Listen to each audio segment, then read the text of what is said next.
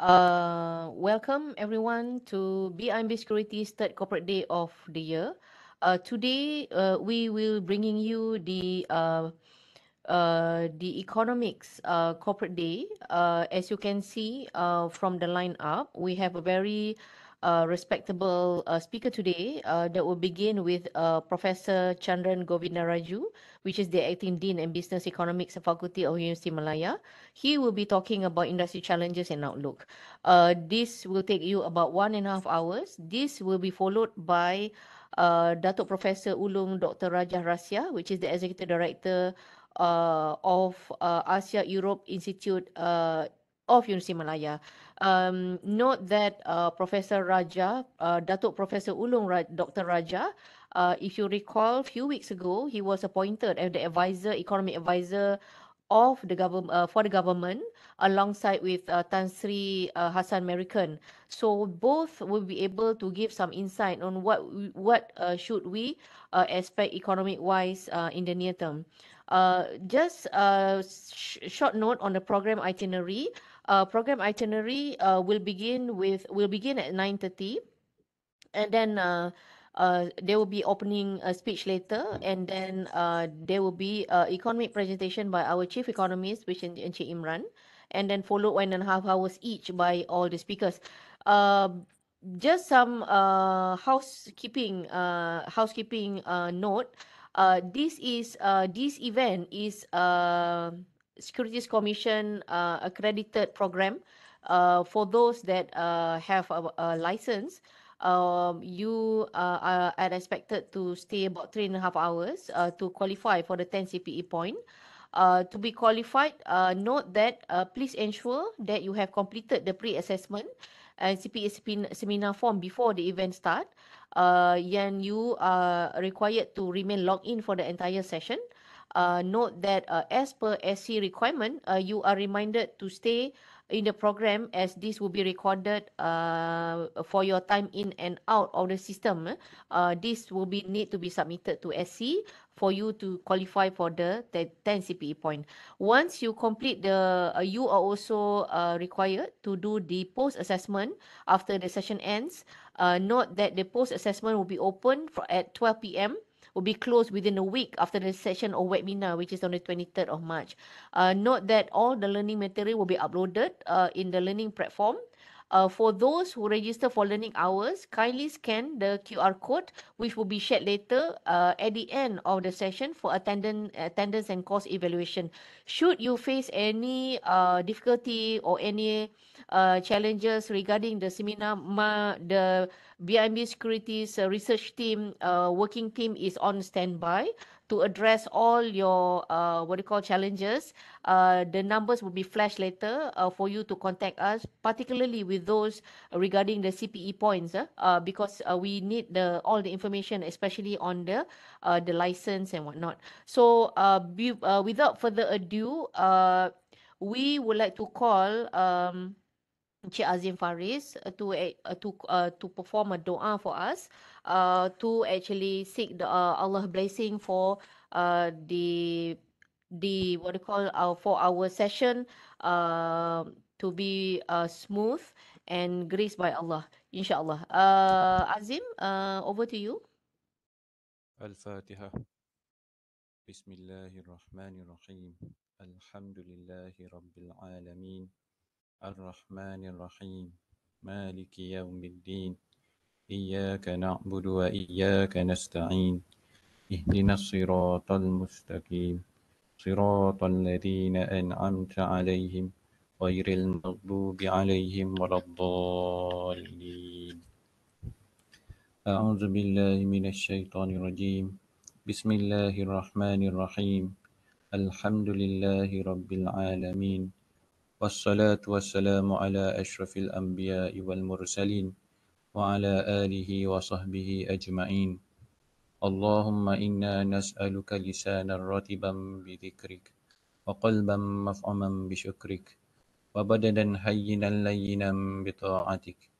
اللهم إنا نسألك إيمانا كاملا، ونسألك قلبا خاشعا، ونسألك علما نافعا، ونسألك يقينا صادقا، ونسألك دينا قيما، ونسألك العافية من كل بلية، ونسألك تمام الغنى عن الناس، وهب لنا حقيقة الإيمان بك حتى لا نخاف ولا نرجو غيرك ولا نعبد شيئا سواك. واجعل يدك مبسوطة علينا وعلى أهلينا وأولادنا ومن معنا برحمتك، ولا تكلنا إلى أنفسنا طرفة عين ولا أقل من ذلك، يا نعم المدير. وصلى الله على سيدنا محمد وعلى آله وصحبه وسلم، والحمد لله رب العالمين. Alhamdulillah. Thank you, Azim, for the doa. Um, Before we move on to the speakers, let us from BNB Securities give a speech, an opening speech. My name is Dr. Nani. I am the head of research of BNB Securities.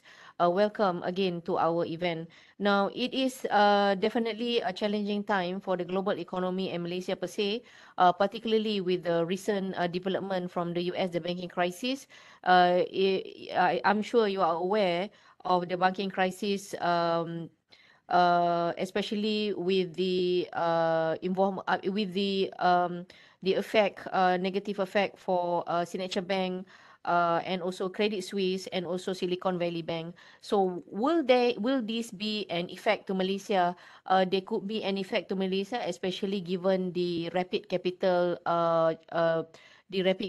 outflow as a result, and we see how the equity market IBM KCL was actually affected for the last few days because of the current crisis. And the two speakers will be able to give some insight on what should we expect going forward on the economy, particularly after we recover from COVID-19. Of course, COVID-19 still has left a lot of imprint in our economy. Not that the services sector have yet to come to a full turnaround. This year, coincidentally, is going to be our full year impact of economic reopening. Recall that the economy was fully reopened only on the 1st March of last year. So we would like to see what would be ahead of us economic wise, and particularly after the GDP of last year that reached 8.7% year on year. Will this 4.5% forecast by MOF really sustainable? Both speakers will be able to give you what they think should we expect, not only this year but also going to be the following year, particularly when Malaysia is set to actually open their door for Visit Malaysia year 2025. So other than that, what will be the challenges for Malaysia, particularly when Dr. Chandran will be speaking on related on the sector-wise? We know that certain sectors are still facing with labor shortage issue, plantation, manufacturing, services, and unemployment. Currently, could it be even lower than that? How about job creation? How about wages? How about what you call the sustainability of us to able to create employment? Will the government go for pump priming? What will be the option of the government? Let's say that they're going to go for pump prime. Will we have enough?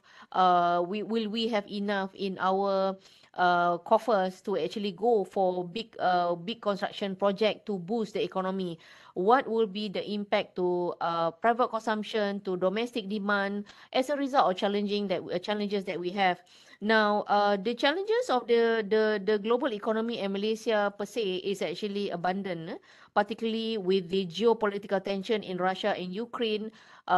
If you are not aware, we just issue a thematic report on the prolonged impact of the Russia-Ukraine crisis. What will be the impact to our economy?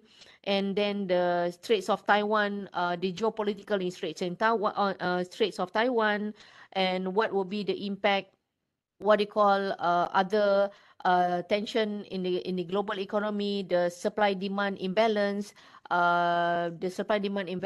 and then the US, particularly the increase in the US interest rate? Will there be an increase in US interest rate next week? Will they continue increasing interest rate despite the fact that there is a banking crisis in the US at the moment? Will it be 25 basis points? Will it be 50 basis points? So all these are actually what you call real issues that we need to get from the expert to give their view on what we think should we factor in into our investing decision, particularly when the US interest rate increase or the policy decision is very close, which is next week on the 22nd of March. So, and then followed by 22nd of March, followed by May policy decision. We know that the current US, US interest rate is already reaching their neutral rate. Will they remain on the rise to reach their terminal rate? So all these are actually real issues facing us. Now, again, we are particularly concerned on the banking crisis in the US. We know that among all the crises, Opening. whether whether the banking crisis, the currency crisis, banking crisis, actually the one that have a large impact on the economy. So that is something that we have to be very vigilant. We know that one it need to take only one banking bus, banking what they call the one bank to bus is enough to actually others impact to the rest of the banking sector. Why is it? Because banking sector is the heartbeat of the economy. They provide not only working capital for all the companies, but also letter of credit, liquidity, financing. So that's why the current situation present us a very opportune time for us to speak to the expert, which is Professor Chandran and Dr. Professor Ulung Raja. I hope that everyone would be able to ask pressing question, burning question for for both professors. If you have any question, you can either ask verbally, both professors, or you can put it into the chat box. My team will be able to read it out for both professors. Now, both professors will be speaking for about 1 hour, and we will open the floor for half an hour for everyone to actually ask questions regarding the on the economic side. I mean, Professor Chandran, his expertise is actually on the sector related. You can ask about manufacturing, the slowdown in manufacturing sector. Is it possible that the services sector will be able to rebound by double digit this year? What he thinks on the plantation sector? All these are key sectors in our economy.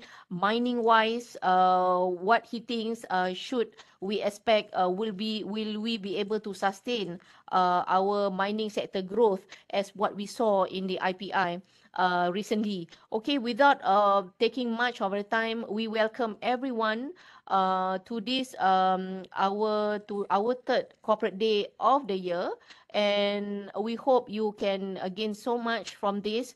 Line up two respectable speakers, line up, and then do ask a lot of questions, particularly when there is a current banking crisis in the US. So we will use their expertise to actually get some insight from them to actually help you to get informed investing decision. Without further taking the time, let's hear from Encik Imran, our Chief Economist of BIMB Securities, a few words from local and also global economy, what we have insight for you this year and also next year. Okay, Imran, the floor is yours. Okay, thank you very much, Dr. Nani. Okay, Assalamualaikum and very good morning to everybody. Okay, I'll be talking about the global economy as well as Malaysia economy. And last year was a plentiful turbulence and the ride has been very bumpy. And as we move into 2023, I think the predicament of a continued fight against inflation and trust towards economic growth is likely irresolvable in the near term.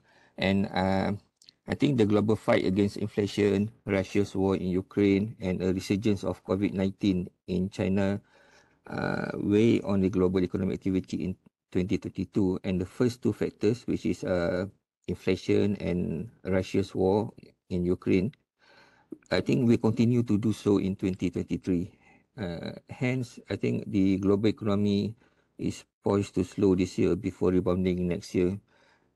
But despite these headwinds, the outlook is less gloomy and could represent a turning point with growth bottoming out and inflation declining. I think economic growth proved surprisingly resilient in the third quarter of last year, with a strong labour market, robust household consumption and business investment, and better than expected adaptation to the energy crisis in Europe. And inflation too showed improvement, with overall measures now decreasing in most countries, even if core inflation, which excludes more volatile energy and food prices, has yet to peak in many countries. In the fourth quarter of last year, this uptick faded, and in most, though not all, major economies. So overall, the economy moderated. The global GDP moderated to 3.4%, and reflecting the economic slowdown in advanced economies as well as emerging market and developing economies. And as for Malaysia, despite the softened global growth, the economy recorded a strong growth of 8.7% in 2022, and it was driven by domestic demand and improved labour market in line with the transition to the endemic phase. And subsequently encouraging such expansion in all economic sectors, primarily the services and manufacturing, have also provided continuous impetus to the significant growth in 2022. And for 2023, global growth is expected to further soften to 2.6% on the back of the persistent pressures such as inflation, tightening global financial conditions, and economic deceleration among major economies. And Malaysia economic growth is projected to moderate to 4.5% amid the signs of weakness in the global growth momentum. Elsewhere, we see that China's sudden reopening paved the way for a rapid rebound in economic activity. And I think that global economy would benefit from the end of China's zero COVID policy, thanks to the strengthened exports and also tourism. But still, I think the positive from China's economic recovery would be weaker than in the past. In the next slide, we see that global economic forecast from IMF, World Bank, and the OECD. The IMF, in their World Economic Outlook released in January this year, said that global economy expanded by 3.4% in 2022. And for 2023, they expect global economy to grow by 2.9%. And the OECD said that the outlook for the world is slightly brighter at the beginning of 2023 than what had been thought just 3 months ago. And the OECD also said that the global economy is projected to grow well below the outcome expected before the war at a modest 3.1% in 2022, before slowing to 2.2% in 2023. And the World Bank expect the global growth to grow by 1.7% in 2023 from 2.9% in 2022. So I think overall, the global economic outlook is slightly brighter this year, but inflation challenges remain, and global economic outlook is set to be weaker in 2022, with the main driving force being the monetary policy tightening led by the US Federal Reserve and major central banks to tame their high inflation. But overall, we do not expect a severe recession due to the absence of financial imbalances. And I think if we look at what the one of the main issue that we faced last year was the supply chain, and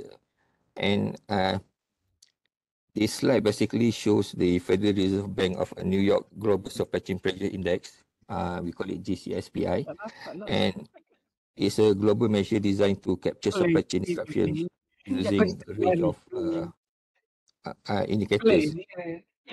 The GSPCI peaked at 4.3 standard deviation above its historical mean at the end of 2021, and the initial period of decline saw it drop to 2.8 by March 2022, and after which it temporarily increased in April, primarily due to pandemic lockdown in China and the Russian-Ukraine war. The index then experienced 5 consecutive months of declines, reaching a low of 0.9 in September. But in the last 3 months of 2022, we witnessed a pause in the revision of the historical average, with the index increasing to by a total of about 0.3 points in October and November. And I think the global supply chains have returned to normal, with prices dropping to the lowest since before the COVID-19, which through a range into the procurement networks worldwide and created shortages for everything from microchips to motor vehicles. And the New York Fed monthly GES CPI fell to negative 0.26 in February, down from a revised 0.94 seen in January. So I think the negative turn for February, which indicates prices are below the index, is historic norm dating from 1998, was the first since August 2019. So the supply chain bottlenecks that have dogged the global economy for roughly about 3 years have finally been unplugged, with the latest improvements occurring after China ended its COVID-19 restrictions at the end of last year. So what we are facing now is inflation, and what has started as the supply disruptions and cost-driven inflation have broadened to other goods and services. And we look at the data suggests that global inflation peaked in 2022 after hitting the highest level in 4 decades. Prices of fuel and non-fuel commodities have declined, lowering headline inflation, especially in the US and the euro area. But the underlying, which is a core inflation, has not yet peaked in most economies and remain well above the pre-pandemic levels. The latest data show US inflation is to 0.4% month-on-month, but but the core CPI accelerated by 0.5% month-on-month, and the year-on-year rate slowed to 6% from 6.5%. And for core inflation, it was 5.5%. Eurozone CPI also slowed to 8.6% in January, and UK inflation rate remained close to 40-year high to hit 10.9%. Domestically, Malaysia's headline inflation accelerated for the fifth straight month, 3.7% year-on-year from 3.8% in December, the lowest reading since June 2022. And given that all this inflation, which is still elevated, I think what we saw last year is where almost all global central banks hike interest rates faster and higher in 2022, hardening the resolve to bring down inflation as well as anchor inflation expectations. And I think with inflation likely to remain high for some time, despite global energy and food prices softening in recent months and sharp easing in supply chain pressures in consumer markets, a pivot back towards an interest rate cut at the moment is still unlikely. But I think the quantum of interest rate hike will be smaller compared to steep hikes at the beginning of the rate tightening cycle. And we saw that central banks all over the world, like Fed, BOE, and ECB, had continued with their interest rate hike this year. But we saw like last month, for example, US increased the benchmark overnight rate by 25 basis points, taking it into 4.5 to 4.75. And but with economic data largely surprising to the upside at the start of the year, Fed officials look a bit hawkish in recent weeks, and this sentiment was echoed by the Fed chair in his joint testimony to Congress, I think last week, where he hinted at rates needing to go higher and possibly faster over the coming months. But in the span of few days, the Fed decision has become enormously complicated, where, as mentioned by Dr. Nani just now, two notable banks have blown up in the past week about of turmoil that is partly the result of high interest rates. The collapse of Silicon Valley Bank and at the end of last week, followed by the seizure of the Signature Bank just this later. So basically, I think the recent flow of economic data continues to point to an economy that can certainly support further increase in the interest rate. But I think whether the Fed will continue with the interest rate is all depends on their decision, and it has been gotten more difficult with the recent bank failures. But I think the Fed will continue to raise interest rates to cool the economy and take the edge of the inflation. And if you look at the USD, I think last year USD has steamrolled every other major currency, capitalizing on perfect storm of widening interest rate differentials, safe haven flows, and absence of attractive alternative. And looking at this year, this wave of USD strength could persist early on, but perhaps reverse later in the year. And what we saw the last year, USD strengthened, but from mid-November last year, USD weakened against most major currencies, and we see in the chart, in the middle chart, where by middle of early February, almost all major currencies had strengthened against the USD. But underpinned by the rising interest rates, the USD wrap up February on high note. And on the month, the dollar index rose for the first time in 5 months by about 2.8% to about 105.7. And subsequently, all currencies pulled back against the dollar amidst deteriorating risk sentiment. And that's what we see in the third chart, where all currencies had weakened against the USD.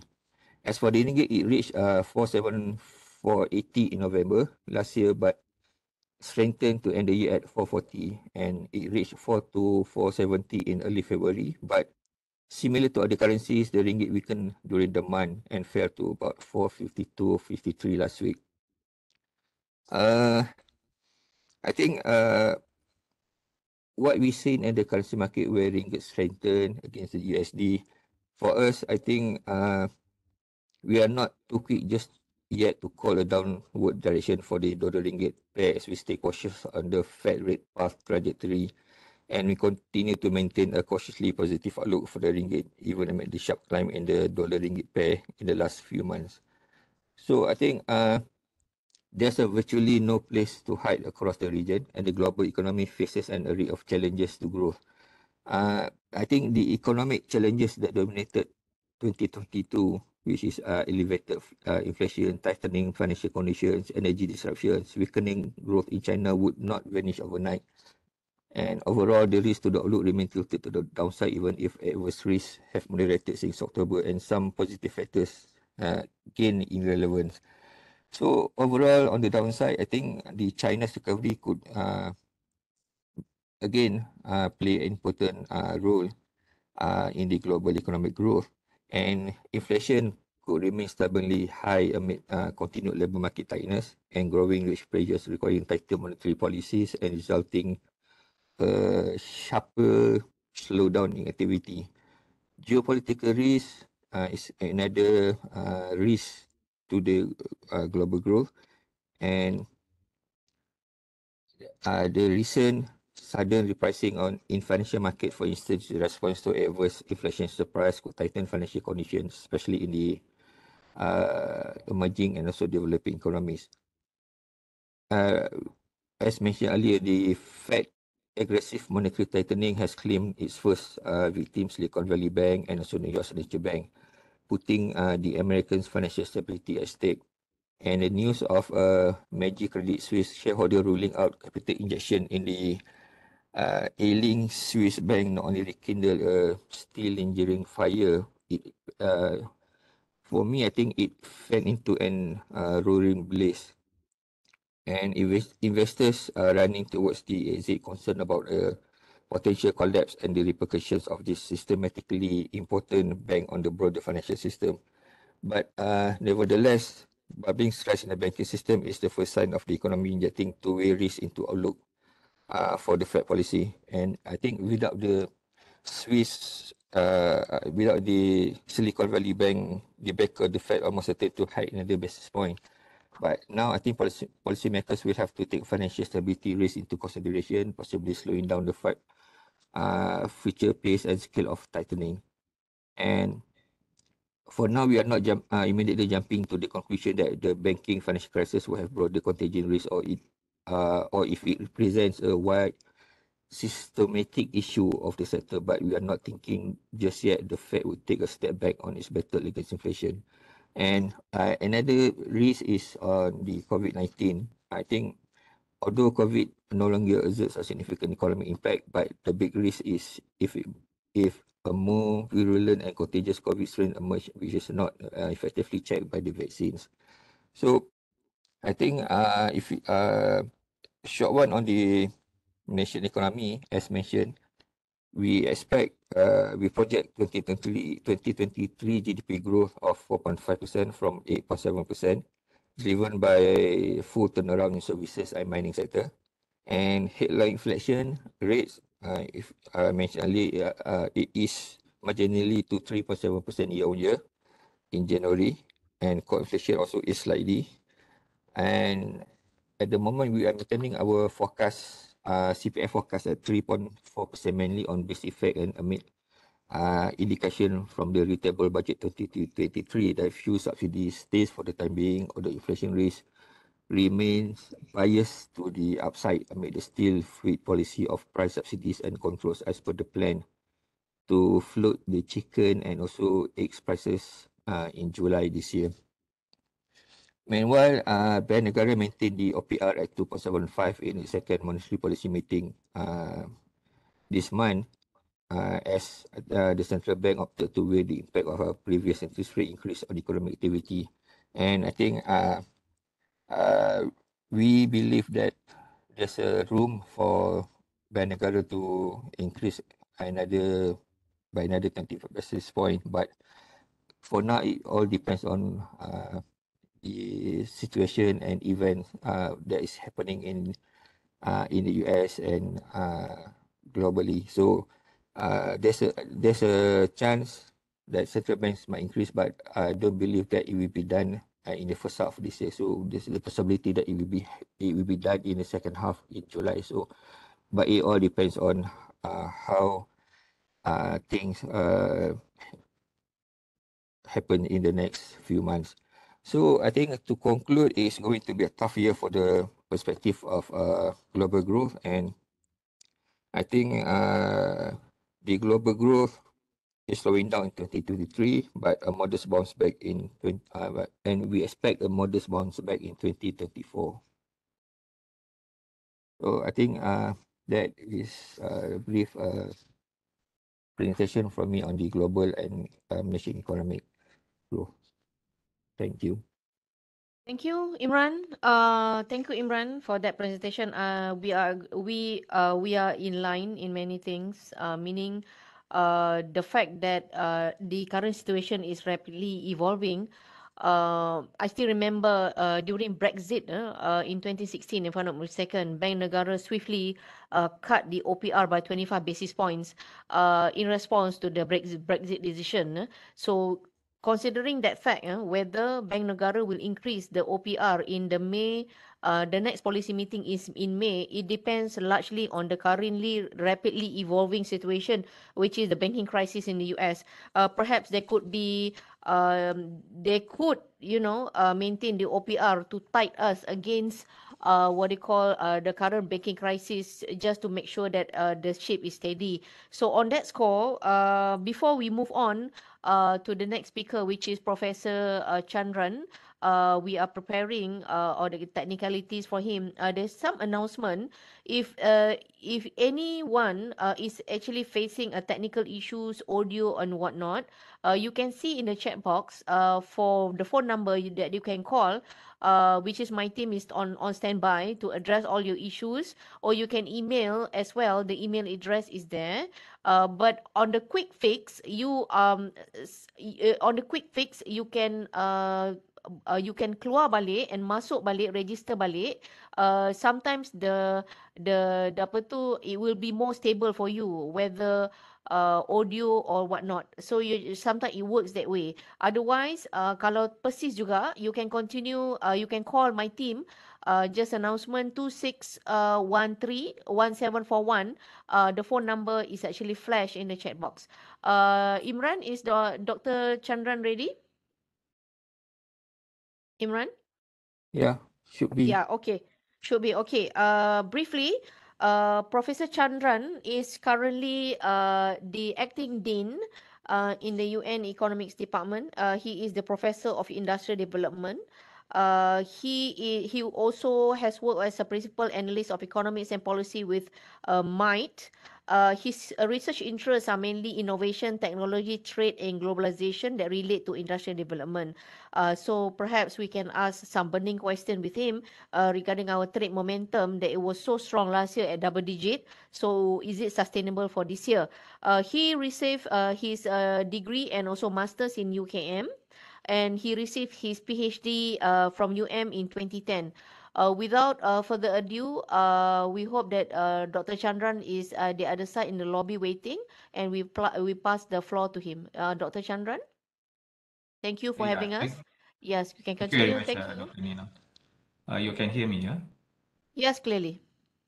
Okay, thank you. Let me share my presentation slide. I hope that the presentation is visible for you.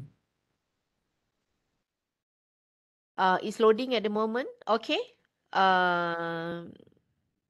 Okay, doctor. The Okay. floor is yours. Okay, thank you very much. Yeah.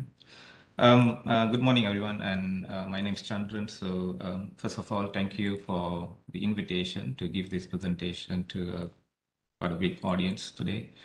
Let me put the expectation right before I start the presentation. So my area of expertise is basically on industrial development. So what I will be doing today is basically to look into the challenges that Malaysia is facing in terms of positioning the industrial development as an engine of growth. Given that these challenges have been there for some time, and we need to address some of the fundamental issues for us to ensure that we have a long-term sustainability in that nature. Of course, there are a lot of short-term shocks within the economy, external shocks that we have, which Dr. Nani and also Inche Imran has talked about just now, including the recent collapse of Silicon Valley Bank and also the Signature Bank, and whether that will impact the economy worldwide. Yeah. But my concern is more on how do we sustain a longer term growth, and that relates to how do we position the industrial development of the country. So it means how do we position the industrial sectors to move forward, because we have a lot of new challenges which is coming in, which is taking place. And challenges wise, we have multiple challenges right now for us to maneuver so that we can position the long-term economic growth in a better trajectory than compared to what we have now. So with that in mind, so what I'm going to do next is basically to present some of the quick foundation or basis on the macroeconomic outlook. I think Imran has talked about it in detail, but I'm going to put this in context so that I can relate this to the industrial development progress that we are experiencing now, and how do we move on in terms of addressing some of these structural changes that we have. So we have to somehow make some structural transformation within the industrial sector so that we can sustain a better economic growth for the nation. And I will be talking about a bit on the new industrial trends, which requires different types of policies and different types of responses from the policymakers, as well as from the industry itself, in order for them to take the opportunity at hand, so that they can move forward in terms of expanding the market as well as expanding the businesses overall. And also the key challenges that we will be facing near future, where it is very important for us to address that now itself so that we can move forward. And when we talk about forecasting the GDP growth and so forth, now it is increasingly becoming a short cycle where you have more downturns in a very short period of time due to economic uncertainties and volatility in the market itself. So in that regard, it's very important for us to understand how institutions and policies can make a difference. In most cases, what I find is that many of the economists are only discussing about the issue of how do we respond to certain shocks. But what is more important is how those policies are being crafted for us to respond to the shocks so that we can have more effective forecasting of the GDP.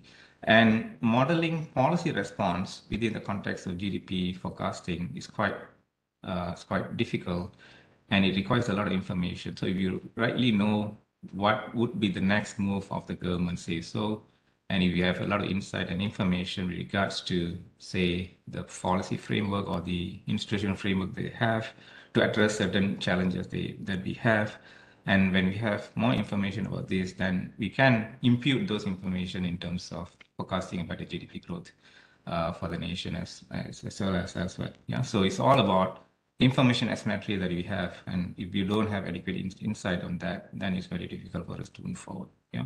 So I'm going to talk about a bit on the role of institution policies and how that is very important for us to change so that we can address some of the critical issues, the structural issues that we have within the industrial sectors. Yeah? And then at the end, I will conclude the presentation. Yeah. So as what Mr. Imran have talked about, what we are expecting out of the global economy is that we are expecting a deceleration in 2023. So the important agencies like World Bank and IMF and also OECD have predicted that there will be a slowdown in global economic activities here. So obviously this is going to affect the way that we are going to perform in terms of our own prediction of GDP in that sense. Yeah. But for now, there's no concrete evidence of predicting a recession. There's a mixed kind of opinion between economists looking into whether we will go into recession or even the world economy will go into recession and so forth. And this partly also relates to how policy are going to respond in the next few months. So if there's better policy prescription to address some of these issues, the structural issues in the global economy, as well as in Malaysia, then I think we can avoid this to some extent. So the belief is that in the US, the Fed will be able to maintain the momentum in terms of avoiding recession at a larger extent. So in that case, for now, we are not really predicting a recession in such short time. Yeah, but we pose another risk, that is, we are in the very difficult dilemma right now. And number one is because of the increasing price. There's a sharp increase in prices around the world. And with the anticipation that we'll have a slower growth, then we have a risk of stagnation or stagflation in that context. All right. So that would be something that we need to look into and then see how we can manage that. So I'm sure that central bank will be very cautious in terms of their next move to whether to increase OPR and so forth, because with a slower economic growth and with a higher, say, if they don't control inflation in that manner, then there'll be a risk of stagflation in that, right? So that would be something that we need to look into, and that obviously will have another implication for Malaysia itself. Right. So the recent event on the collapse of Silicon Valley banks and Signature Bank, I think the US regulators have come up with some prescription or policy where they have guaranteed the depositors loans. So in that context, I think they are trying to cushion up those impact, the contingency impact on the other economy and so forth. Yeah. For Malaysia, I believe I did not look at the data per se, but I believe that the impact will be much smaller than what some of them are predicting. Because the reason being that we are not as aggressive as the US in terms of hiking the interest rate. So we are very cautious in that context. And number two is that the structure of portfolio in Malaysia, we have to look into those flows to see how much exposure do we have with the context of the bond market, for instance, right? So that kind of exposure assessment will give us a brighter picture in terms of how what is the size like and what is the implication of that collapse of the bank to us. Yeah. But obviously, what is going to be affected is the innovation nature of the economy itself. Yeah. See, if you look at the US is driven by an innovation economy. So that new innovation in terms of product or services are going to be impacted because of this financial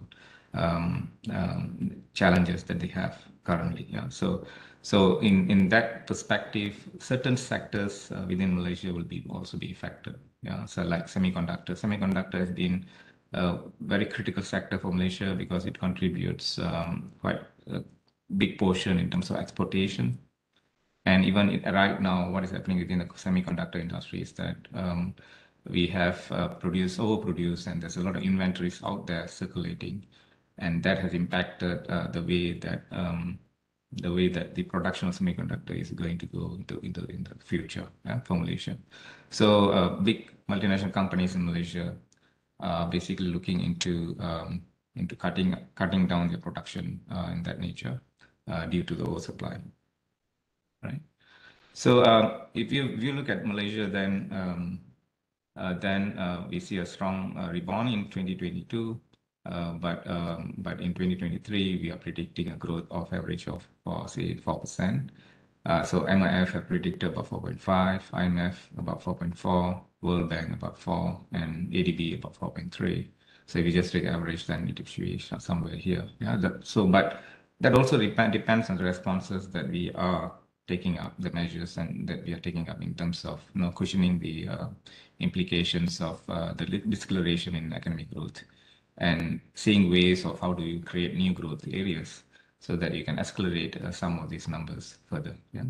And if you step back again for 2022, then what we see is that the rebound where we have achieved about 8.7% of growth in 2022 is largely because of the services sectors, right? So the reopening of the economy has contributed in terms of accelerating services sectors, mainly in retail, in transportation, and food and beverage. Yeah? So these sectors were hardly hit during the COVID-19 and in the consequent years and so forth. Yeah.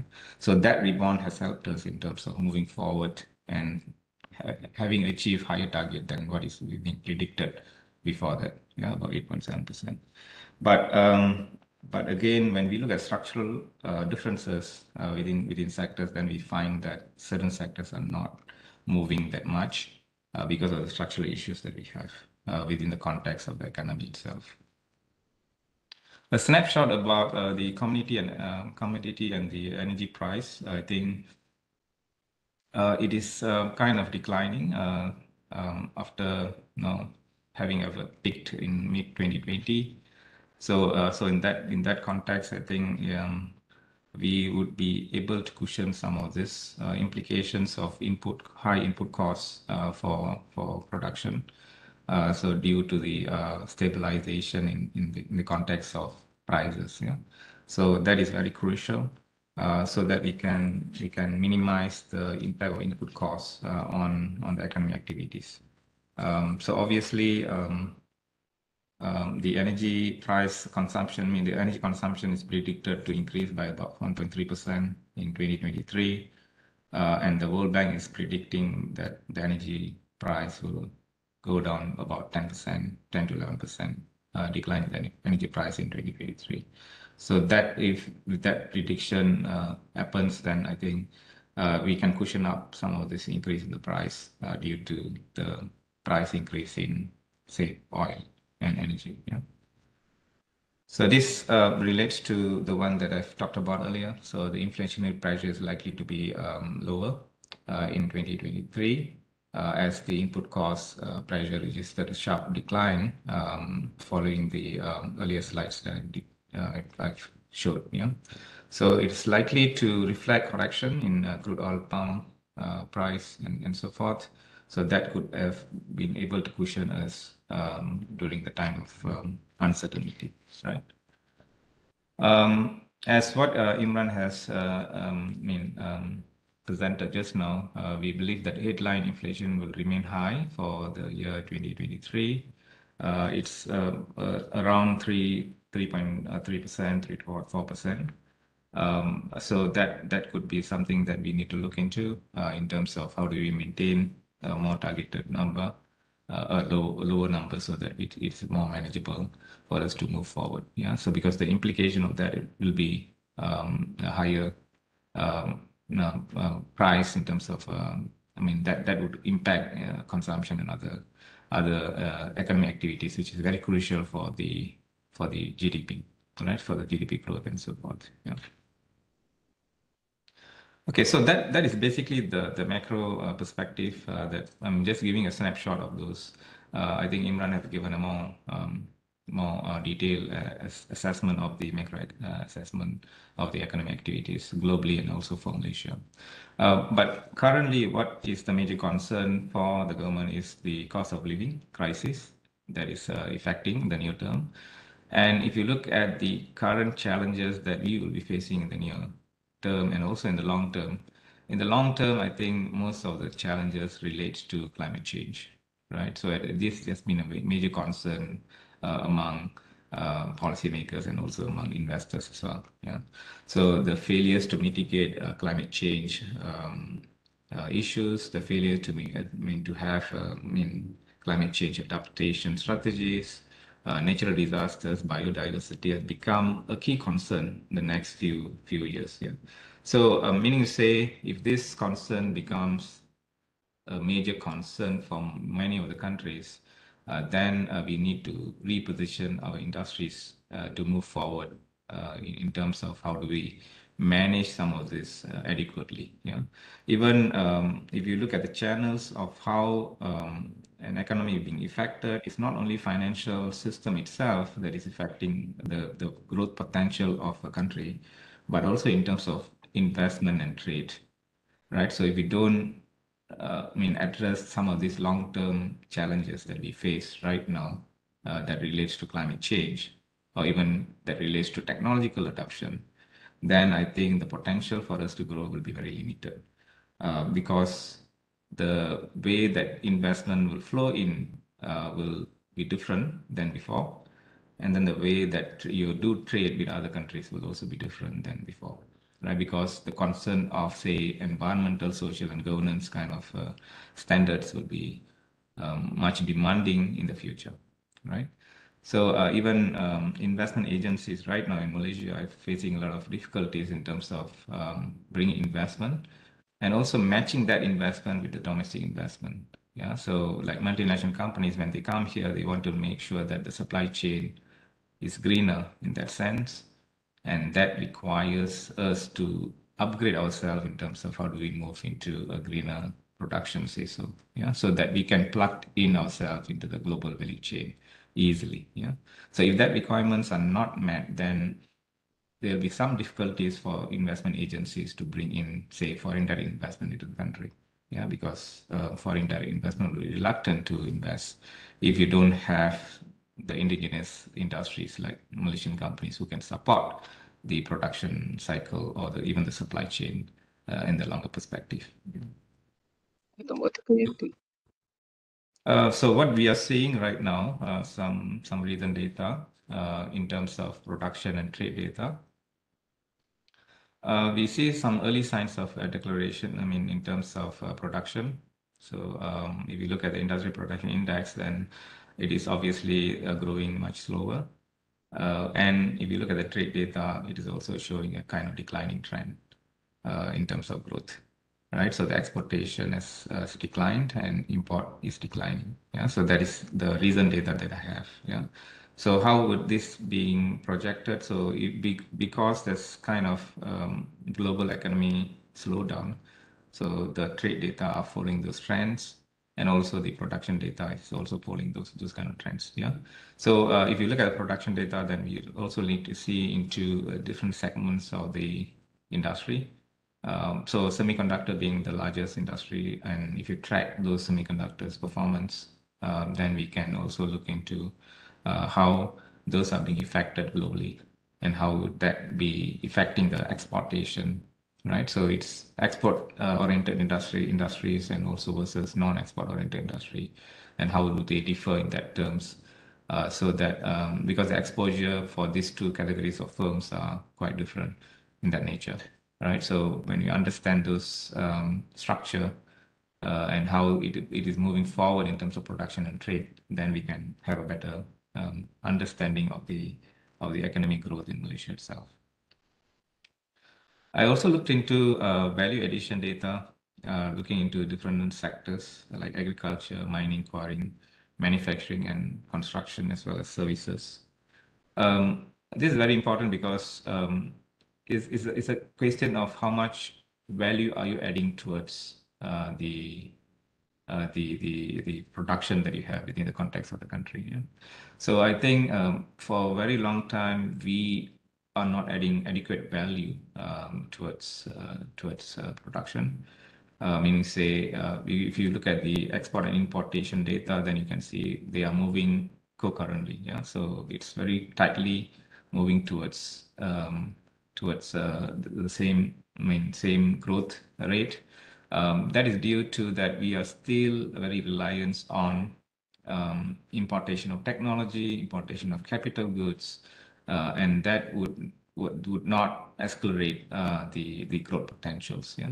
So and the value addition for some of these industries are quite low, right? Except for some of the foreign-owned multinational companies where they are having larger value additions, right? SMEs, especially the value addition of SMEs towards production or the contribution of the industry towards the economy development are quite low, right? So that is a concern. Yeah. So if you look at the budget itself, then the government is trying to mitigate some of these issues by providing certain incentives and policy prescriptions for us to uplift the value addition activities of the industry itself. Yeah. And value addition is very much tied with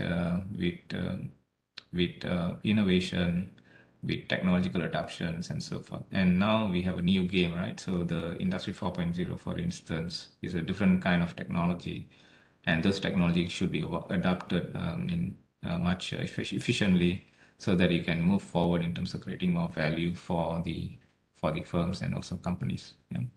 But on the other side, if you look at the trend of the growth of value addition, in 2020, of course, there was a negative trend among the sectors. But what we are seeing now is basically there's a kind of rebound in terms of value addition growth for the major sectors here, right? And services has rebounded about 10.9%. So that is basically contributed by sectors that I mentioned earlier, retail and others. And obviously, manufacturing has rebounded about 8.1% in 2022. So that rebound is also critical for us to move forward in terms of contribution for GDP, followed by construction, about 5%, and also mining and quarrying, about 3.4%, right? But will be able to sustain this and then grow further? So that's a question about how we are positioning the companies, or also how do we strategize the company's movement in terms of addressing the near challenges and also the long-term challenges that I discussed earlier. Yeah. So if we were able to do that, then we can add more value to the group. Yeah. But obviously, it requires a lot of self-discovery strategies by the companies which are involved in the production, right? So self-discovery here means how do you discover new market? How do you discover new production even no product or new services and so forth. Yeah. So that is very critical. And right now, through our research, what we find is that the self-discovery portion is very limited. Yeah. Very limited because the reason being the knowledge acquisition of these companies and so on are very poor, right? Even medium-sized firms are finding it difficult in terms of moving forward. Yeah. And issues of productivity and other things are still a big challenge for firms to move forward in terms of value addition. Yeah. So there are a range of issues within the context of improving value addition. I think if we put the policy response right, then we can accelerate this value addition within the context of the company. So I'm looking at a micro side.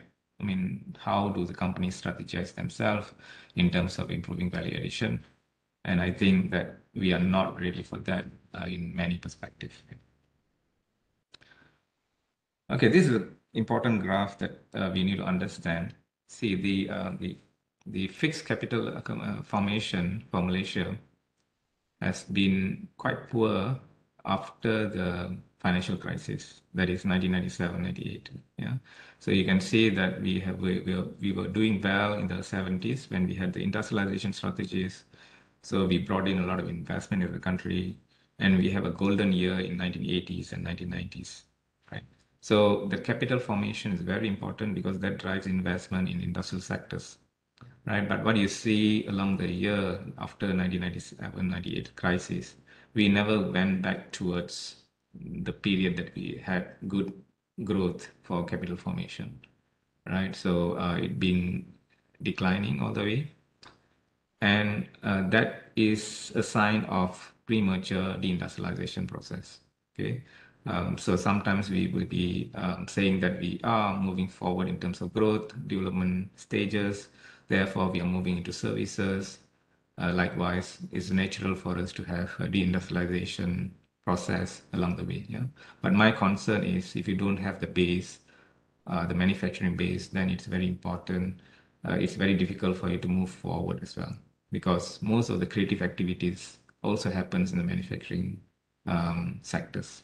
Yeah, services also depends on manufacturing activities, right? So if you don't bind these two together, then it's very difficult for you to move forward unless you become a more creative economy, a more innovative economy, then drive innovation in that sense in services, right? Even if you look at the services sector itself, we are not into the knowledge intensive services sectors. So that will limit your growth potentials in the future, right? So there's kind of structural elements that we need to look into. So how do we transit to more productive and more value addition activities within the context of the manufacturing sector itself? Yeah. Most often we are still in assembly and production stage. We have not went into becoming indigenous producers in the context of becoming original equipment manufacturers or even becoming a design manufacturers and so forth. Yeah. So those kind of activities are very limited. So therefore, the value addition is also quite limited in overall. Yeah. And then the issue of productivity is still still an issue for Malaysia. When we plotted the productivity for different sectors, we find that overall for Malaysia, productivity increases for manufacturing sectors. But when we segment the sectors by size, by ownership, or by even other nature of the character of the sectors, then we find that there's huge differences in terms of productivity. And the other thing that is very observable in this graph is that the manufacturing value-added activities as percentage of GDP is declining, right? So it means manufacturing is contributing less and less. Yeah. So if you look at the proportion of contribution of services, manufacturing, and so forth, services are contributing about 53%. But the main concern for services is that are we moving into more value-added activities, right? Are we stuck with just low value-added activities within the services sectors? Yeah. Or are we going into innovative services? Are we going into like knowledge-intensive services? Okay. So if you look at trade data on that perspective, then we find that we are still in deficit, right? Meaning, say we subscribe more knowledge-intensive services than we produce ourselves. right? So there are some of the structural differences that we have within the context of the economy. And for you to catch up with other economies, those who have able to, move up the ladder in terms of growth, their structure is quite different than compared to us. So this is a trend of manufacturing value-added growth. So you can obviously see how we are going down in terms of value-added activities within the context of the manufacturing sector. So that is a main concern because that also drives employment and other industries moving forward. Yeah. And the decline for value addition in the context of manufacturing sector is basically because of the following issues. One is, I think we are losing competitiveness, especially with China. And then our capabilities in terms of self-discovery, in terms of identifying new strategies to move forward is also limited. We are lacking in terms of innovation. We are lacking in terms of new product, also in terms of new technology upgrading. Even if you look at the production line, most of the production line are not being upgraded into the manufacturing new product lines. Yeah. The other thing is, which is worrying us, is that there's a very low knowledge content and lack of learning within the context of the industry itself. Yeah. And this new wave of trends that is happening now requires a close monitoring of how we can accelerate the knowledge content of the industries and also accelerate the learning process within the industry. Yeah. So now what we are seeing within the university is that now more industry is coming to us to get a lot of important knowledge with regards to, say, sustainability and so forth, so that they can position themselves to move forward. Yeah. So the trend now is that it is more multidisciplinary in nature, and you can't do things in isolation. So you have to collaborate with someone and then move forward in terms of creating more value for the production that you have within the context of the sectors. Yeah. So a bit of snapshot of the knowledge intensive service. So we also analyze the content of the services sector. What we've realized is that the financial and business services are among the top knowledge intensive services in Malaysia. They have registered high value added activities, okay, but not as high as what other countries are doing. And the progress is quite limited in that sense. Yeah, although they are high, irrespective, if you compare with other sectors within the services, but the growth of these services sectors are not as impressive as what others are recording. Yeah. Other services include health and social services as well as education services. Yeah. So when we do the international comparison between these services sectors, which are more knowledge intensive services, we find that Malaysia is still lagging behind. Yeah. So Malaysia's contribution to the world knowledge intensive services is about 0.79%. As a share of GDP is just about 4%, which is very, very low. Yeah. So we have to accelerate this so that we can mitigate some of the challenges that we are going to face in the near future, right? In fact, the trade in these sectors are still in deficit, meaning say we are subscribing more services from outside than we producing ourselves, right? So what are the structural challenges that we are facing now? So how do we improve the potential of your GDP growth? So one way to look into it is how do we address some of these structural challenges, which has been there for years. Yeah. So it means the old issues that we are still grappling with. So we have to move forward in terms of addressing those issues. Yeah. So one is the productivity gain. So when we analyze the labor productivity across different sectors, different segments of the industry, and also the capital productivity of different segments of the industry, we find that the rate of change in the productivity gains are not that impressive, except for certain sectors. Yeah.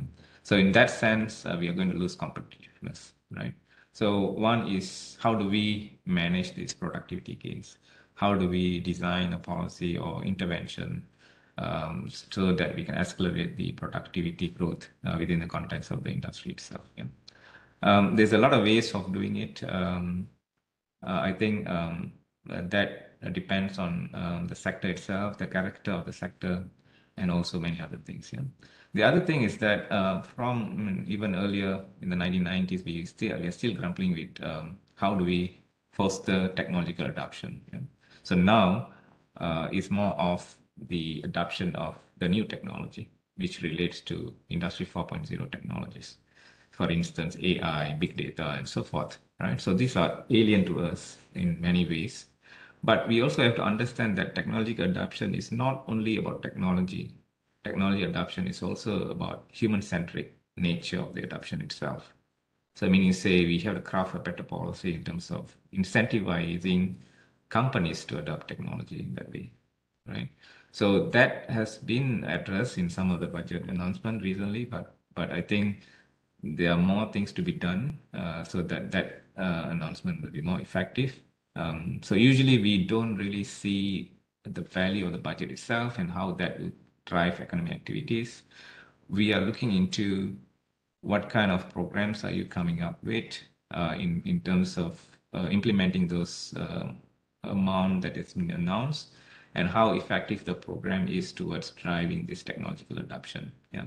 So the devil is in the programs that we design, right? So if we design a better program, then we can utilize those money more effectively and drive industrialization process much better, right? So that will contribute towards the GDP growth, the larger context, yeah. And also the other structural challenges that we have is in terms of innovation R&D activities, right? So that is not happening rampantly, even within the context of companies which falls under R&D intensive companies. Yeah. So the percentage that is being invested for R&D activities are still low comparatively if you compare that at the benchmark of other industries within the context of the global perspective. Yeah. When we say innovation, it doesn't mean that you have to come up with radical innovation. Even process innovation are very critical. So if you can improve your processes, say, so a simple process, sometimes it may not involve any money. So you don't really require a lot of investment in some of these aspects. So if you improve that, then we see a tremendous change in terms of production activities, tremendous change in terms of productivity gains and so forth. Yeah. I can give you a lot of examples on this because we do a lot of firm level assessment on how this simple innovation can lead to multiple benefit for the companies, including reduction of costs, increase in sales, and so forth. Yeah, even like adopting best practices, right, are very critical for companies to move forward, for them to strategize. Yeah, best practices alone can contribute up to 20 to 30% in your performance change. So that kind of micro assessment is not really being captured. Yeah, so we can talk about macro perspective of how the country is moving forward, but if you go into the micro level of it, so it's very important for us to understand how some of these things are happening within the context of the industry, and how do we move forward in incentivizing them to engage in some of these activities. Yeah. Obviously, the other one is the value addition. So we are trapped in the low value addition activities. And the labor market, as what is being mentioned earlier. So how do we, there's a transition now in terms of labor market. The kind of skills and competency required now is different than compared to previously.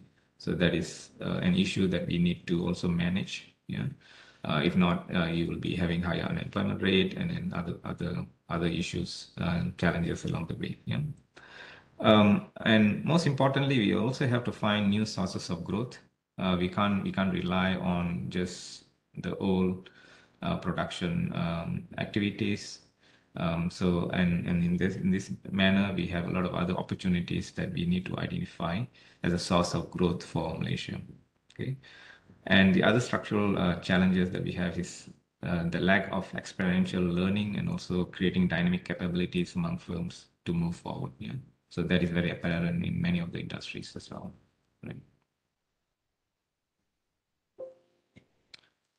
Okay, let me move on. So what are the new industry trends that we have currently? So they may pose opportunities and challenges along the way.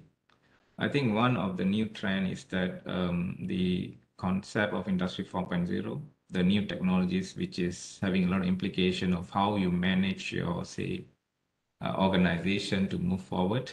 So that will have an implication for structural change in many ways, right? And this new technology has other implications as well in terms of issues of future of work. How do you manage your workforce currently? How can we move forward in terms of reorganizing even our workforce? Or even at the company level, how do you reorganize your tasks, right? Which is given to your employees, right?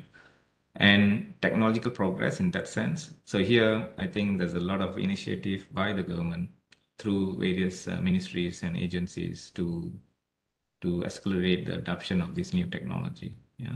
So, but my feeling is that it's not just simple adoption of technology, but also how useful that technology will be for the companies to move forward. Yeah.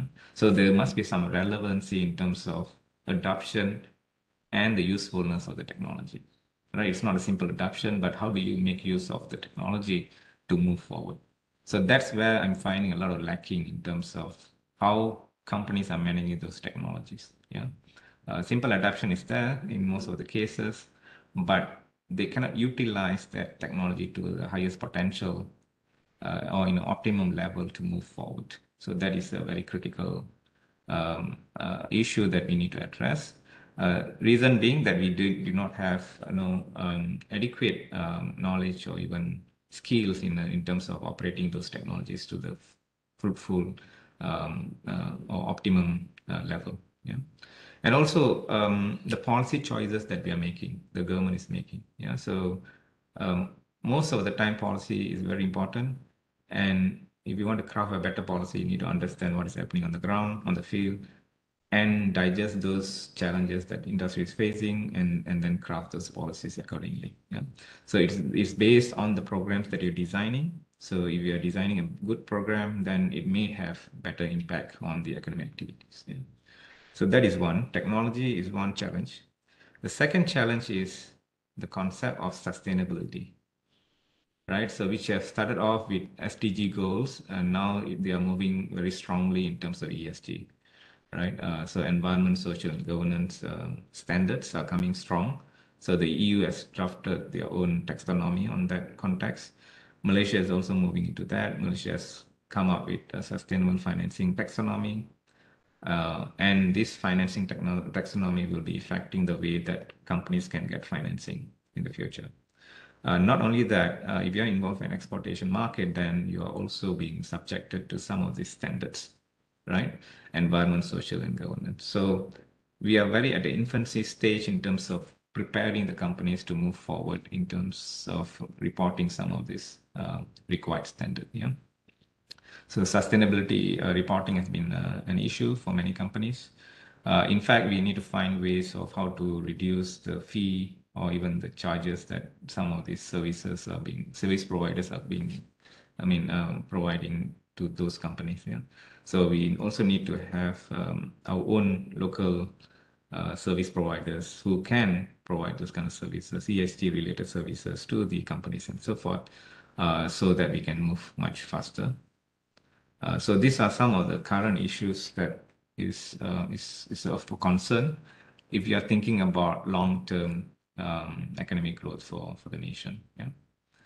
So a bit on how some of this revised budget addresses some of these challenges that I mentioned earlier.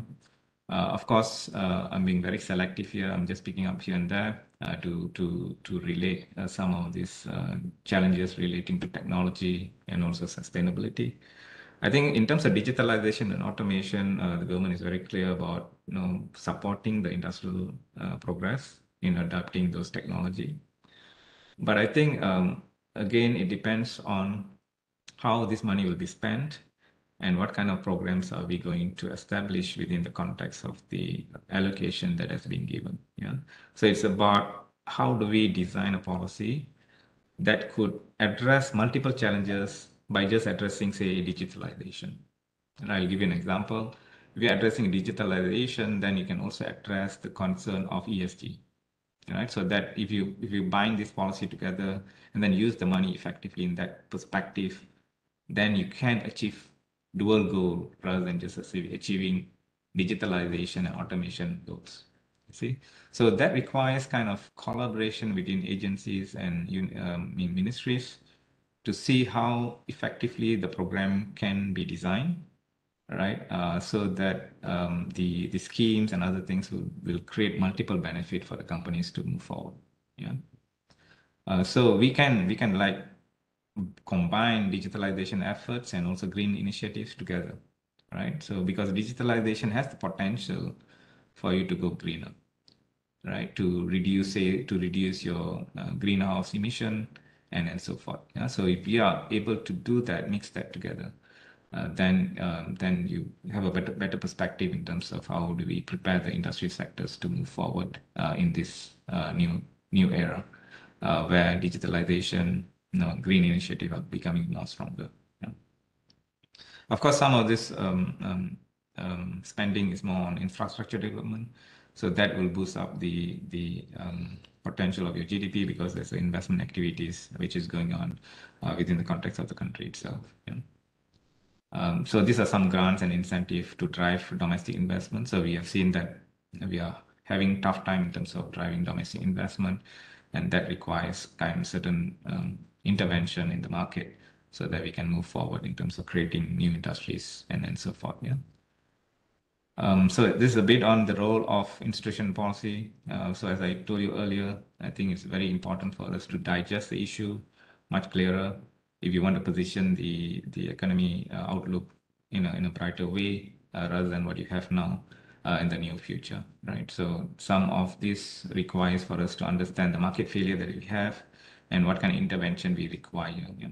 See, you have to understand this. The role of policy is basically to shape the key active actors' behavior and addressing some of this market failure. Yeah.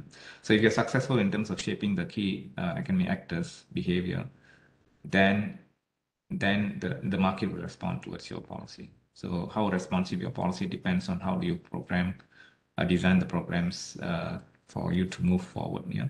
So we have done a lot of program assessments. You know? So some programs work, some don't work. There are some challenges in making those programs to work and so on. Yeah. For instance, like tax incentive for innovation or tax incentive for R&D. So the issue is why the take-up rate for this kind of incentive are low, right? So there's multiple challenges along the way, and we have to kind of reduce those kind of binding constraints that we have so that we can move forward.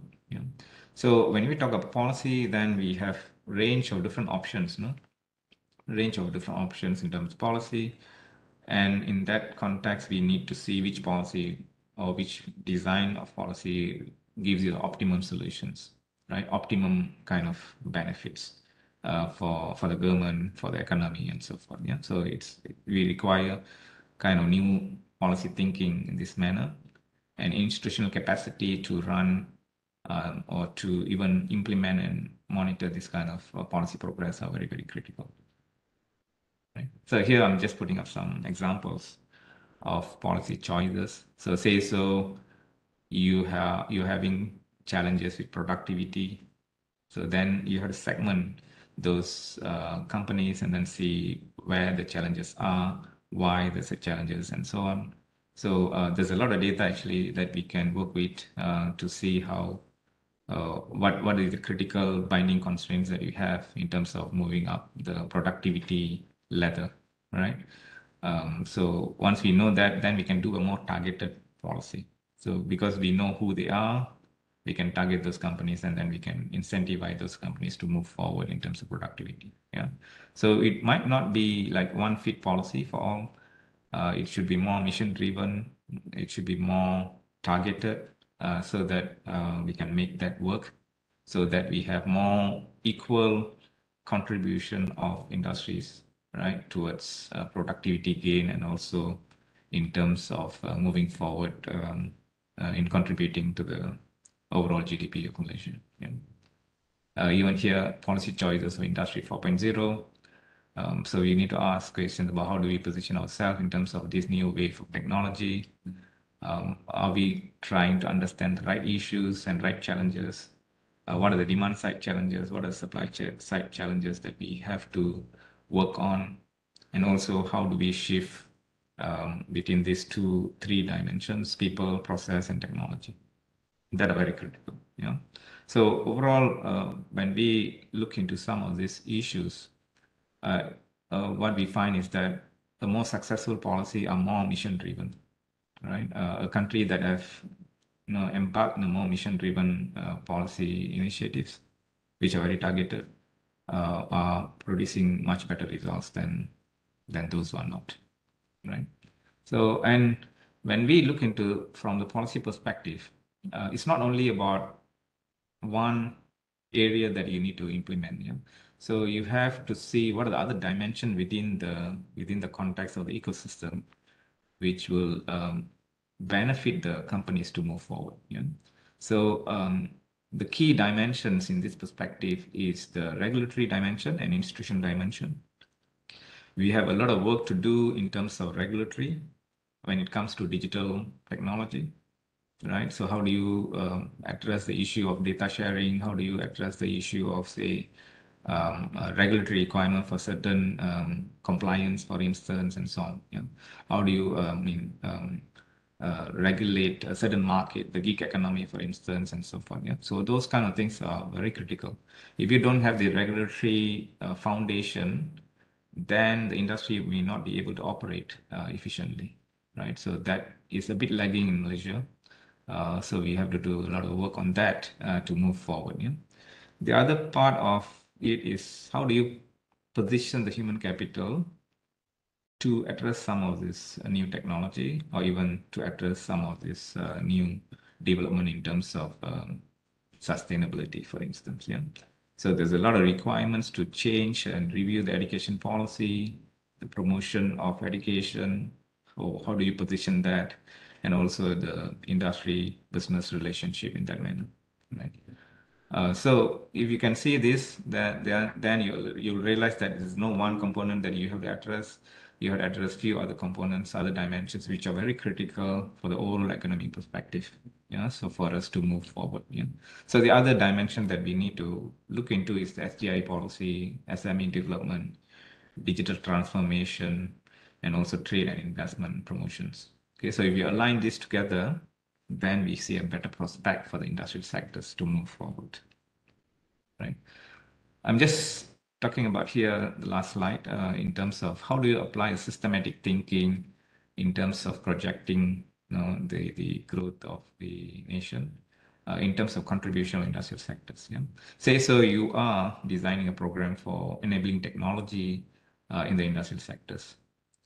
If you can map that technology to, say, positioning the other goals of yours, that is circular economy or even sustainability, if you know how it works, and if you come together and then see how some of these technologies will be very crucial in terms of, say, contributing to circularity, then you can start targeting some of these technologies which are very critical, and you can have dual goals at the same goal in that manner.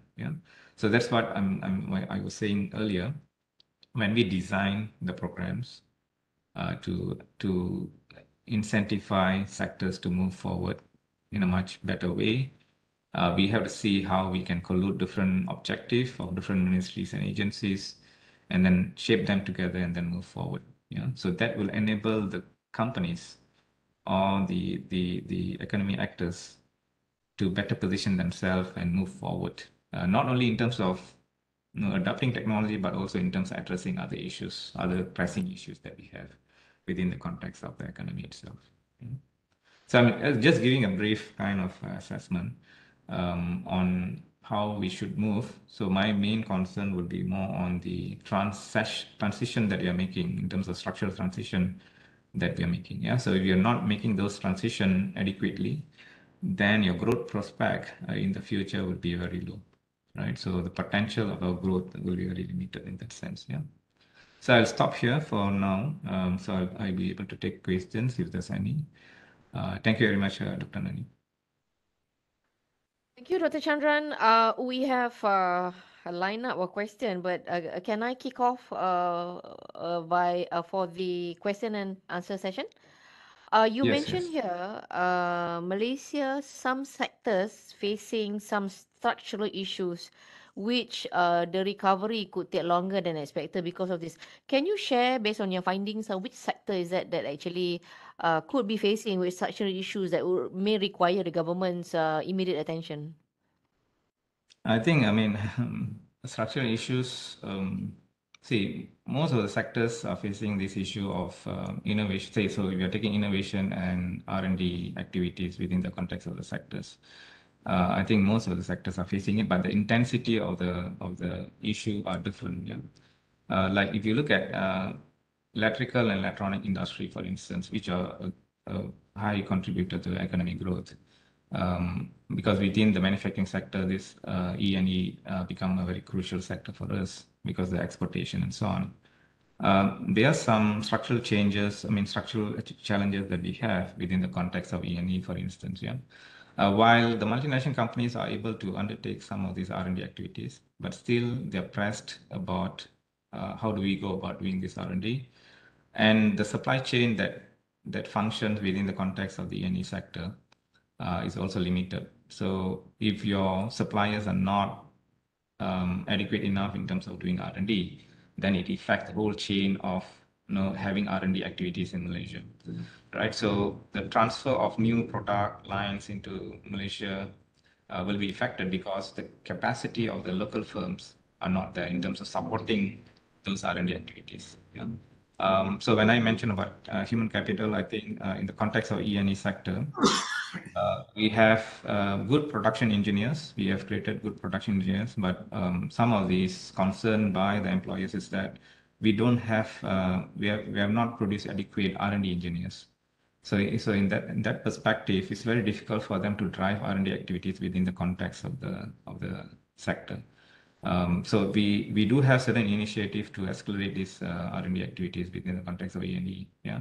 But we are not at par at if you look at other countries as well. So when you compare with other countries, we are not at par in that context, yeah. So there's a lot of things to be done, even in the most productive sector, because there are some structural issues that we need to identify, yeah. And say if you talk about palm oil industry, then I think MPOB have played a very critical role in terms of supporting the palm oil industry to move forward in terms of R&D activities. Why we are sustaining the palm oil industry is because our value chain of the palm oil industry is much better than compared to Indonesia. It's not about only just exporting crude oils, but also how do we look into byproducts? How do we come up with innovative byproducts along the way? Yeah. So we have value chain until like producing pharmaceutical product out of the palm oil industry, right? So that is because of R&D activities. So we are adding values in that nature. So our value chain, I mean, our kind of the supply chain for palm oil industry is much better than compared to Indonesia. So in that perspective, we can increase the value addition in other sectors, not only just exporting crude palm oil, but how do we bring this to other relevant sectors? Then it will be much better. We can create more economic activities and find new growth areas in that perspective. Yeah. Of course, palm oil industry are being also subjected to environmental scrutiny, and they are looking into how do we do that in a more sustainable manner, right? So that is an issue as well. Yeah. Do you? I think to produce talent, it would have to start from our education system. Mhm. Meaning, do you find our STEM syllabus is robust enough for us to produce talent, especially in engineering, R&D, Mhm. that would serve the country later once they finish their tertiary education? Do you think that the government need to do something on the STEM, the focus on STEM? Yes, I mean, I think in terms of education, there are two sides of the story of the coin. Yeah, one is sometimes there are issues about how these talent are being adopted into the companies, right? See, if the companies are not moving forward in terms of technology, if they are still applying old practices and so on, they cannot utilize the talent that we produce. That is one issue, right? Sometimes our talents are overqualified. So I'll give you an example. If I teach an engineer about how to use CAD and CAM, for instance, And then if he goes to a company and then works in the company, and then if they don't practice those kind of technology there, it's very difficult for him to contribute in that sense, right? Because he have learned more advanced syllabus, but he couldn't apply it in the industry itself because the industry have not moved up the technological ladder. Okay, that is one issue. Of course, the other side of the issue is also about the supply side of it. Yeah. So meaning, say, when we produce graduate, is the graduate industry relevant, right? So most of the time, there's a concern about rescaling the graduates so that they can get a better job, right? So we are spending a lot of time in terms of time and cost in terms of rescaling those graduates that we are producing. Yeah? So that requires some form of, say, review of the curriculum so that we can make adjustments to the labor force that we are producing in this context, the graduates. So that alignment requires a close collaboration between universities and industry. Yeah. So with the nature of STEM, I think it's important for us to look into it to align this in a much better way. But the new technology is something different than compared to in the past. Yeah, because the new technology requires not only one domain knowledge, it requires multiple domain knowledge. Okay, um, so that is a bit challenging in the context of it's not like one faculty can produce one right talent, but it's a collaboration between faculties even. Yeah, so so that will be something that we need to look into as well. Why I'm saying that is, say, so you're talking about big data. Yeah, so if you employ a computer scientist and then ask him to run big data analytics for your company, he can do it, but he knows the technique, but he won't be able to interpret what is being mined right out of the data and so on, and then give useful information to the company CEOs and so on. Yeah. So you need another domain expert, say so. So if he's mining data, say so on sales or on data which relates to marketing, for instance, yeah, then you need another interpreter who can make sense of this data. So these two combination of knowledge, the marketing knowledge and also the business knowledge and the computer science knowledge, is very useful. So that's how you have to look into it.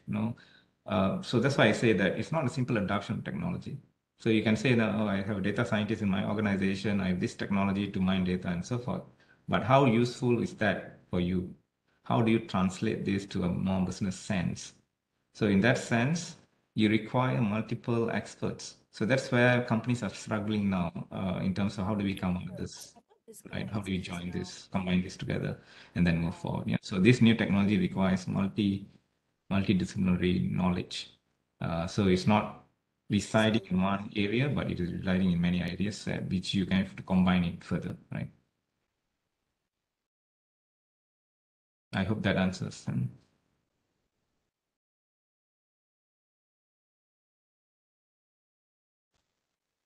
Dr. Chandran, can you hear me? Ken? Yes, I can. Okay. Before I go to two questions by Dr. Yasmin and another one by Tangaraj, uh, how does a manufacturing-driven country like Vietnam or Indonesia address this issue of shortage in talent when it comes to R&D? How did they do it compared to us? I would think that we are slightly better because of we are slightly more advanced and then but how are they addressing the matter and how do they manage the situation? Okay, so basically, we are much better. I mean, in terms of comparatively, we compare, say, like Malaysia and Taiwan, Vietnam, for instance. But still, no, we have to look into what is the purpose of the investment in our country, right? So if you are attracting foreign direct investment to Malaysia, for instance, what is the real concern of that investor, right? So the reason being why they are here is not because of market most of the time. It's because of the cost, right? So they will be able to shift from one country to another country when there's a cost advantage for them. Yeah, like if you look into why companies are going into China, it's because of market. Okay, because the market is huge in China, and therefore they are willing to even do joint venture and then enter the market in China itself. Yeah. So when there's a differences in when there's a cost differential in terms of your operation, then they might choose to do it in Vietnam and as opposed to Malaysia, yeah, because they are still running the low cost assembly production line in Vietnam. So it does not require a lot of innovation in that sense, and it does not require different types of human capital, right? So I think what Malaysia have taken a position is that they want to drive in more value addition investment, in the sense that they want to bring better technology and so forth. Yeah. So we are targeting on those segments. So Vietnam is still at the bottom line in terms of investment. So they are not targeting the high value added. Of course, they are doing it, but gradually in that sense. So they are also trying to fix policies and instruments, other instruments, to make sure that they move up the ladder again. Yeah. So of course, so because they were below us, they are recording much better growth in that sense. Yeah. But we are a middle income country and we are trapped there for so long. And then for us to make the transition from middle income to upper, say, so, or even developed country, then it requires much more effort than compared to, if you compare to Vietnam, right? So it requires us to move in many multiple direction in terms of human capital and other things. Yeah. So the Uh, nature of investment is different. because we want to move up the value chain, so our issues are actually different than Indonesia and Vietnam because they don't use a lot of value input compared to us. We want to what they call move the value chain, so we have to address the talent issue for Malaysia. Am I right?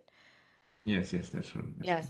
Okay, Dr. Yasmin, you have three questions or four, but two is for Dr. Raja. But I will direct Dr. Yasmin a few questions. She has a few questions on geopolitical, but two is for Dr. Raja. But then again, she also have a few, one related to Dr. Chandran. Dr. Yasmin from PNB is asking, what are the low-hanging fruits for you? For you see to can that can be the a new source of growth for Malaysia. Which sector that you think that could actually power our growth other than manufacturing, or which sector that you think that could actually Malaysia can capitalize to drive our growth going forward? I think there's a lot of potential in the services sector, especially given the new form of trends, which relates to technological progress and also the issue of sustainability. We have a bunch of new youth who are now trying to create this new technology. Yeah? We have companies which are embarking in drone and many other things, right? So I think the way forward is to look into creating more venture capitalists in this context so that we can create new sources of growth. So the identification of sectors depends on how are we planning the long-term growth of the sector itself. So I think for some of the sector, we already have some blueprints of how do we move forward. But what we require is not one sector as the key driver, but also the combination of manufacturing and services. Okay, I'll give you an example. So let's say I produce a smartwatch, right? So this smartwatch will not perform well if I can't break the market if I don't have the platform for it, right? So I require another person or another company who can provide the platform, or you can do it yourself if you have the capability. So you can sell smartphones when you have combined that with services platform so that you can use the smartphone much effectively, right? So I can give a cloud, say cloud storage, and then I can link these two together, right? So that is what a lot of manufacturers are experiencing now, even in the E&E sectors. Yeah. So you have the product, but you don't have the services support to move forward. Yeah. And then if you look at the manufacturing and services, what happened is that along the way, the manufacturing profit margin has declined so much so that many of them are going into services. Yeah. So they are also capturing the services part of it, and then they are integrating the services part within the manufacturing industry, right? So that you can capture value, because the value is more captured more in the services rather than manufacturing itself. Yeah, because the cost of, I mean, the price of manufacturing products declining so much so that you are trying to identify new segments of the market, right? See, like very soon car manufacturers, you make more money out of giving the services, after sales services for the car that you produce than selling the car itself, right? And the car is becoming more complicated now, right? So it's becoming more smarter. You have integrated new technology into the car and so forth, right? So normal workshop may not be able to manage those new technology changes, right?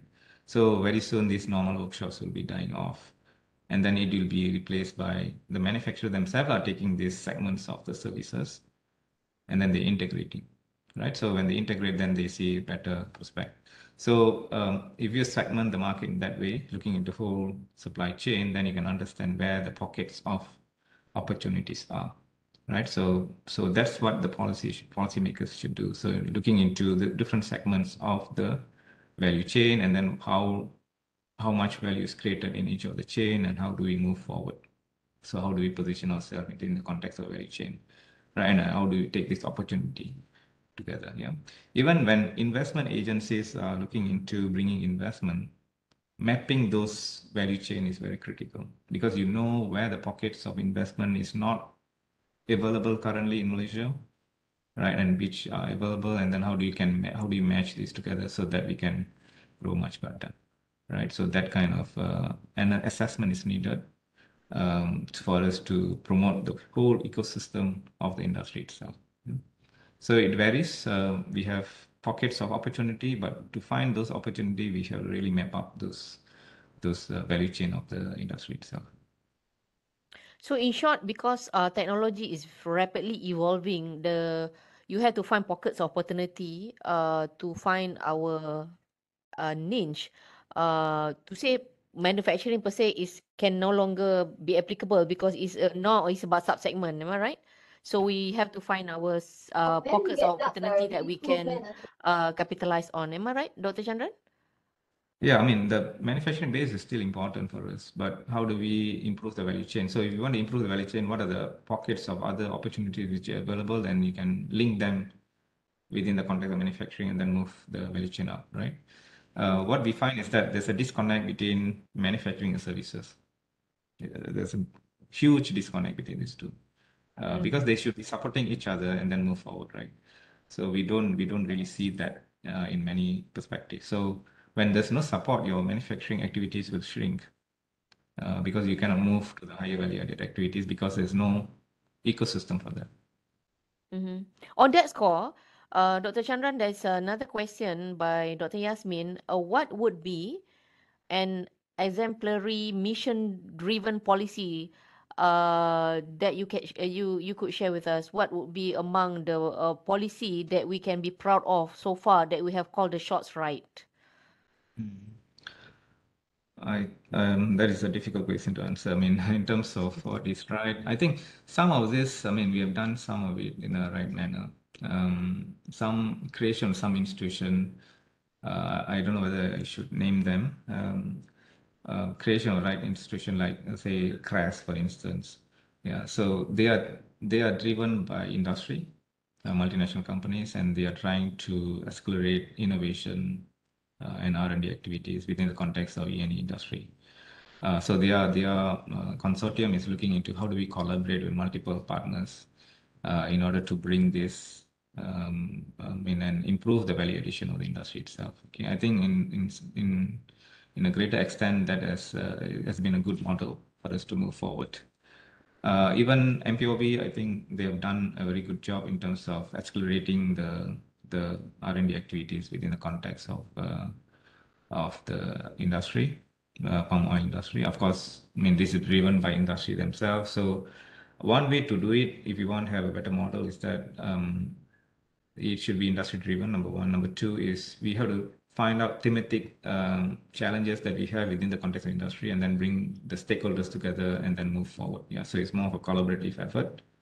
So if you have this kind of framework, then we can anticipate better industrial development process. Yeah. So the success of say like Taiwan, Korea is that they have created the ecosystem to support the industrial development process. Yeah. So the barriers are being minimized. They try to reduce the binding constraints that the industries has and so forth. Yeah, and then also the regulatory reform. So that is very critical, right? So that industries are not bound by a lot of regulation, outdated regulation, which don't allow them to move forward and so forth. Yeah. So I think some of this, there are some pockets of success which we can be proud of. But I think there's a lot of areas that we need to improve as well. We do have one more question from the floor. Quickly, how do we forecast the Malaysian GDP? Is investment expenditure to ICOR ratio is a good indicator of GDP growth? Dr. Chandran? Okay, it will be a bit tricky when you want to forecast during the uncertainty time because there's a lot of intervention in the market. See, if the market works by itself, then it's easier for us to forecast because we don't need to impute the policy response within the context of the forecast itself, right? So if you leave it to market, then it's easier for us to find the right trajectory and then forecast them. Yeah. So what we are finding now, we are doing some work for some of the banks. We are forecasting GDP for them. What we are finding now is that the accuracy of the forecast is very much dependent on the policy response. Okay. So we try to impute those policy response within the forecast model. But for us to do that, we need to have adequate information about what will be the policy response to some of these shocks that the government is trying to put in place. Yeah. So when we have lack of data in terms of some of these policy response, then obviously my forecast will not be that accurate. Okay, that's why I have to revise the forecasting many times. Yeah, so that's happened to World Bank and other guys as well. So there's no one indicator which can provide you, but what we build is more of a system to forecast. Yeah? So there are two ways of forecasting. One is you can take like just identifying few indicators and then trying to use that to forecast. The other one is to build the whole model, the whole system, the economic system. So there will be a lot of interaction between the variables within the system itself, and then it corrects by itself and then projects your GDP. Yeah. So of course, some variables are very weak variables for you to use as a forecast. Some are good variables. I mean, of course, I mean, it depends on your model. Yeah? So whether you're taking, what kind of approach are you taking for your modeling part of it. So I can't really give precise information about which variable will be much better, but what we are doing here is basically more system approach. So we interrelate interest rate to many other variables and so forth, and then try to do the forecasting that way. So that Yes, is, I agree with Dr. Chandran that forecasting GDP can be a nightmare to economists because there's so yeah. many intangibles that you have to factor in that sometimes we don't have data to really impute. So that's why some GDP numbers are sometimes off the tangent that we cannot really factor in certain things. On that score, I have two final questions for Dr. Chandran. You mentioned that our aggregate investment is actually lagging. That is actually a concern. Now, Mm. so this is where the tricky issue is. How do we balance if we are so fast, like 40% of aggregate investment like in China is overheating, but for Mm. Malaysia 20% of GDP is a bit slow. So where do we strike a balance that okay, this is adequate for Malaysia? Is it 25? Is it 30? Because as we move into a consumption driven economy, so we have to balance between aggregate investment and aggregate consumption. Now, what is the ratio that is actually safe for Malaysia as we move our country into a high income country? So your view on that? In terms of ratio, I'm not very sure. I've not looked into that. But my take is that the ratio is still low in terms of investment. But the challenge that we have in the context of investment is that the data that we have for investment is basically approved investment. So if you want to forecast, then there's a approved investment.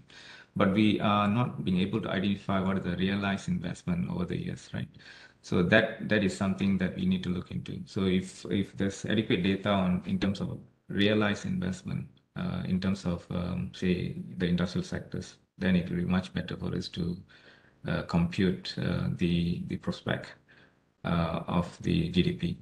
So in that context, I think in terms of ratio between consumption and investment, it depends on how you want to drive the economic activities in that regards. Yeah. But I think still the investment ratio is quite low in Malaysia, and that should be accelerated further. Mm-hmm. Um, on that score, I pick up just now you mentioned about greener production process. That is the demand of investors now before they put your money into FDI into our sectors. So can you elaborate further? What do you mean by greener production process?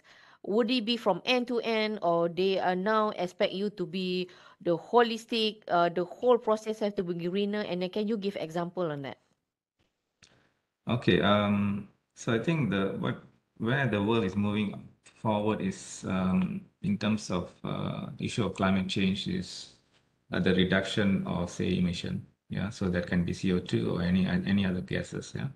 So when they do this, they don't only capture your direct emission of a company, they also capture the indirect emission of the company. So if you want to be a supplier, say so to one company, right, multinational companies, then you have to also comply to the amount of emission that you are creating out of your production. Yeah. So it means it's not only the direct emission that you are producing, but also the indirect emission that you're producing. So in that nature, so when you want to join a link in the global value chain by being a supplier to say another multinational company, then that kind of requirement is coming in. So they are trying to say quantify those emissions, right? So in that nature, you have to also start, calculating what your emission is, so that you can be able to report to them what are the sources of emission, how you are trying to mitigate those emissions. Yeah. So I'll give you an example. The electricity usage. So if the electricity usage is too high, and if you're not doing anything to mitigate that electricity usage, which contributes to say CO2, then you are not in the position to take a strategy to reduce your say carbon footprint in that context. Yeah. So I think in the future this will become the requirement becomes stronger, and when the requirement becomes stronger, these multinational companies are going to use that reason and then source their inputs from elsewhere, right? So meaning to say there will be a big shock for the local industries who are now unable to plug into the global value chain in that sense, right? So that will limit the capacity of these small businesses, medium size and small business who are being the suppliers of the multinational companies. Yeah. So if that requirement comes very hard, then I think we'll have a problem in terms of losing a lot of businesses out of context, right? So that's what I meant by moving into more greener production and other things.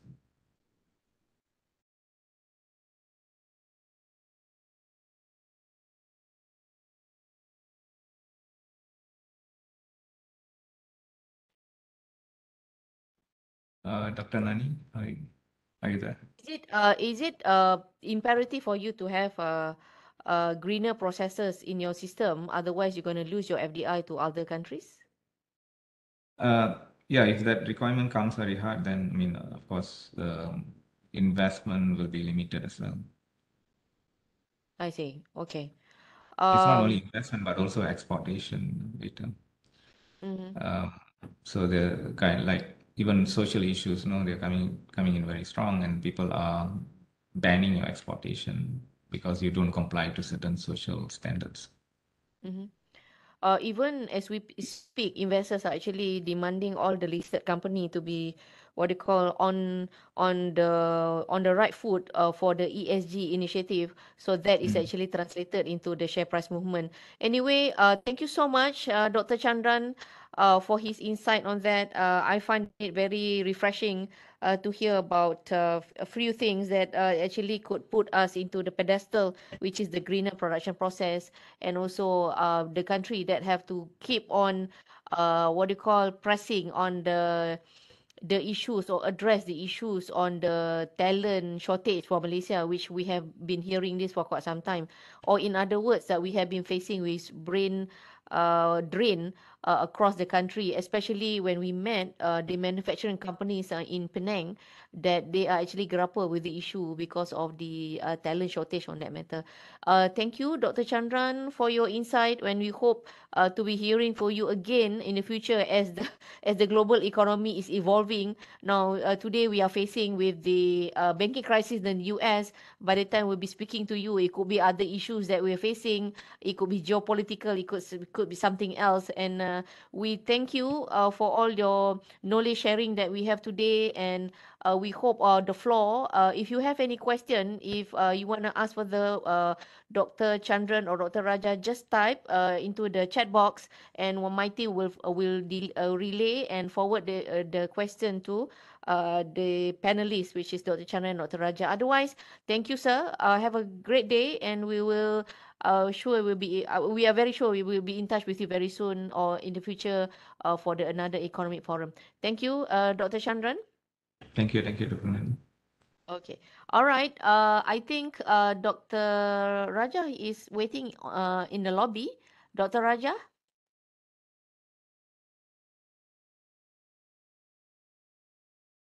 Before Dr. Raja getting ready to be Yeah, I think I'm in now. Yes. okay, Dr. Raja, thank you so much. Uh, Dr. Dato Professor Ulung Dr. Raja, as I mentioned, is currently the advisor to the government. He has a very distinguished, what do you call, CV to begin with. Um, just briefly, he obtained his doctorate in economics from Cambridge University in 1992, and he was a Rajawali Fellow at Harvard University in 2014. He has a very long, what they call, credential in economics related functions. He has delivered public lectures and policy talks, keynote speeches in several top universities, very reputable, namely Cambridge, of Oxford, Harvard, Columbia, and we are very lucky to be able to get him today, despite his very busy schedule. Now he's being the advisor for the government alongside Tan Sri Hassan American. Maybe he can share a few of his experience so far. Now, Dr. Raja will be speaking. The topic is the global economy slowdown. Is the global economy slowdown likely to culminate in stagflation? You know that we all know that currently inflation is quite elevated and growth momentum is moderating. So Professor Raja will be able to give his insight and what would be his advice to the government of the current situation. How should Malaysia respond? Now, Dr. Raja, before I pass the floor to you, we do have two geopolitical question from the chat box that we will read out to you later once you finish with your presentation, which is from Dr. Yasmin. And note that for all the participants, if you have questions that you want to ask, do post on your chat box, or you can participate in the question and answer later. Otherwise, Dr. Raja, the floor is yours. We are so looking forward for the session with you. Please start with your presentation, sir. Thank you. You're Rosanani, right? Yes, Dr. Raja. Yeah, sorry, I actually gave a much briefer caption about me to Imran. I'm not sure this must be prepared by you all. It doesn't, of course, look at me contemporaneously, because most of what put there, or perhaps all of them, are quite dated, but that's okay with me. Thank you. But let me mention that the The slides that I'll be sharing, I forgot to change the title, but the title that you mentioned just now is indeed the one I'll be speaking on. Let me share the screen. I'll take this opportunity to thank the organizers. I believe it's BBIMB and the rest of the banks, as well as Bursa. I've spoken at Bursa meetings before. I'm not sure if the members from there here at this moment. Let me just get on to share content, but I don't seem to. Let me see.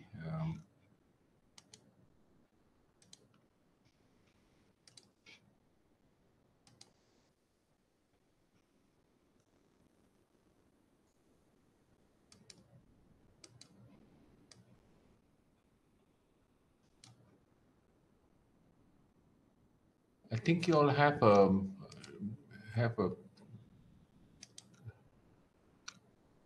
probably a different way of getting there. I give my lectures, but I don't seem to see it this way. Share content is hanging. Can someone assist me?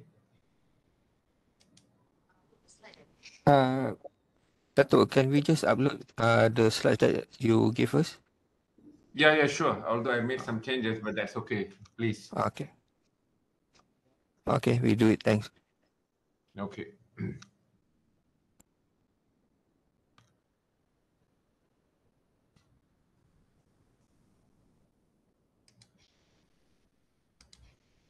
Okay, as you see from the title that Rosanani mentioned just now, this was the older title that I used, but it's largely the same because we're discussing the post-COVID-19 pandemic rather than the pandemic itself. And then, of course, I would draw implications for Malaysia. Let me see. Can you move to the next slide, please? Yeah, the shift to endemic from pandemic, but of course, we are in a situation where the health threat remains. Economic contractions and slowdowns caused by lockdowns and disruptions. This actually we no longer face in any serious sense. And as Rosanani mentioned just now, people are increasingly, at least for the moment, worried about banking crashes. We've already had more than 3 banks now that have gone bust, and we are expecting more. Now, we do need to understand that all these predictions that the World Bank and the IMF came up with, whether we'll have a V-shaped recovery or a W-shaped recovery, has been clouded by the subsequent development in the Russia-Ukraine war, which obviously brings lots of implications, not so much the war itself, but the sanctions that come, which essentially caused or hastened further disruptions in supply chain. And then we have the American Fed with its policies to contain inflation. And the only instrument that is widely used by the Fed almost all the time, which is also, to me, a major cause of the implosion of the US economy in 2007, 2008, is largely because of this policy of raising interest rates too far beyond what the threshold should be. We'll come back to that subsequently. And then, of course, I will deal with the economic consequences for Malaysia. Next slide, please. Okay, we see these things happening. Resumption of flights, tourism, and the end of social distancing, which are welcome developments, except that we are now not necessarily facing an environment where we evolve with no limits. The re-emergence of investment and trade blocks and the return of protectionism is very much in the air, especially so with economic sanctions. It's interesting to note that economic sanctions here also means that the 2 key drivers of global trade and investment, here I'm referring to the regulators of the 2 located in Washington, the World Bank and the IMF, are no longer active in terms of seeing that indeed continues, because we now have sanctions. The sanctions actually mean that major exporters of essentials, in this case, Ukraine and Russia, although the sanctions are not on Ukraine, but because there's the war there, plus Russia itself, we have a serious shortfall in in essential items like rapeseed oil, sunflower seed oil, wheat, and things that you require to grow them, fertilizers, and of course, oil and gas. So much so that a country like Germany, 65% of its fuel coming from Russia, has actually been seriously affected. But of course, there are different means. A lot of it is clouded now, not very much official. Jeffrey Sachs says that a lot of this oil are being smuggled from, say, Venezuela into Western Europe. We'll have to check those facts, but I think there's quite a bit of incriminating evidence to suggest that these things are happening, especially so with the bursting of the bombing of the Nord Stream pipeline, oil pipeline connecting Germany to Russia, and then of course the notion of a bullish growth in 2022. We faced that though. Malaysia enjoyed real GDP growth rate of 8.7%, exceeding our expectations to achieve 8.4%. But I don't think this is going to be repeated. Part of the reason why we achieved that is also because of a small starting base. And then, of course, we've had a resumption of many activities, which I just mentioned above. Now, let me get to the fuller screen. Now, we faced actually rising unemployment in 2020, but falling unemployment in 2021. It's not very clear from 2023 whether that will be the situation, even though we are into an era where we are both digitalizing and facing digitalization and at the same time digitizing a lot of instruments through IR 4.0 technologies. But this is the title that I actually used eventually, but it should be up there. Are we facing the threat of stagflation and exchange rate fluctuations? Perhaps maybe we should include the word volatile. Now, the first term here, stagflation. Stagflation refers to both stagnation and inflation, hyperinflation. When you combine the two, you have stagflation. In other words, the Phillips curve breaks down at that point in time. There's no inverse relationship between inflation and money wages, and this happens when the system goes into chaos. Now, are we going to face that? We'll come back to answer that gradually, which means to say you will have high unemployment and high inflation. That we have high inflation is relatively clear, as is seen by attempts by the Fed to raise interest rates in the US in the face of continued high inflation. Next slide, please. The economic impact of the Russia-Ukraine war. I will deal with this and then subsequently deal with the Fed's policies. And then at the same time try to connect that with what the US did, especially when Alan Greenspan gave way to Ben Bernanke in 2007 to take charge of the Fed. Economic sanctions imposed by the US and its NATO allies. Now, I think the sanctions more than the war itself is a problem. I will get to that. Within ASEAN, while condemning the Russia-Ukraine war, except for Singapore, for some reason, Singapore is always aligned with the US, not so much China as many people think. No other ASEAN member has embarked on imposing economic sanctions on trade and investment involving Russia. Fortunately, unlike, say, the position Malaysia and the rest of the ASEAN countries took, and at that time, the greater Indochina as well as Myanmar were not part of ASEAN, we took a position because we were worried about the domino effect, and therefore we took the side of the US with regards to the Vietnam War. But that's not the same now. We are fairly neutral in that sense. We still have the Russian ambassador here. Initial impact of the war and sanctions drove the ruble down, with Biden claiming that the ruble will eventually be turned into ruble. That's what he said, although, of course, subsequently they tried to do some sort of attempt to correct the situation by claiming that it was not what he meant. But I think that he actually meant that, as what Jeffrey Sachs says. We'll get to the figures afterwards. However, the ruble has recovered. The ruble has recovered and is around the same value. In fact, it's gone higher at this moment. Russian exports dominated by essentials such as oil and gas. wheat, fertilizer, and cooking oil. And here, I somehow feel that part of the reason why we have a massive, relatively big increase in demand for palm oil, especially so when the EU and the US have all sorts of restrictions, even though they have not embargoed completely as such, the EU. And their official embargo, I think, is planned for 2030, although Malaysia as well as Indonesia are protesting that possibility. But I think that's largely because the main exporters of rapeseed oil and sunflower seed oil are no longer in the picture.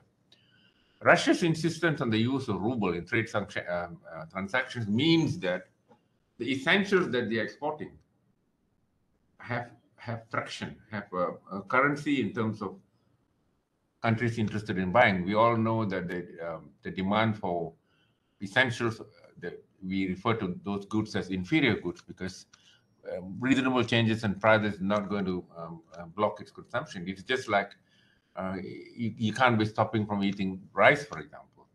That's what happens with essential goods or given goods. Alternative financial system evolved by the BRICS. We should also be aware that Brazil, Russia, India, China, and South Africa are working on an alternative financial system that can then bypass the IBAN and all other forms of currency transfers.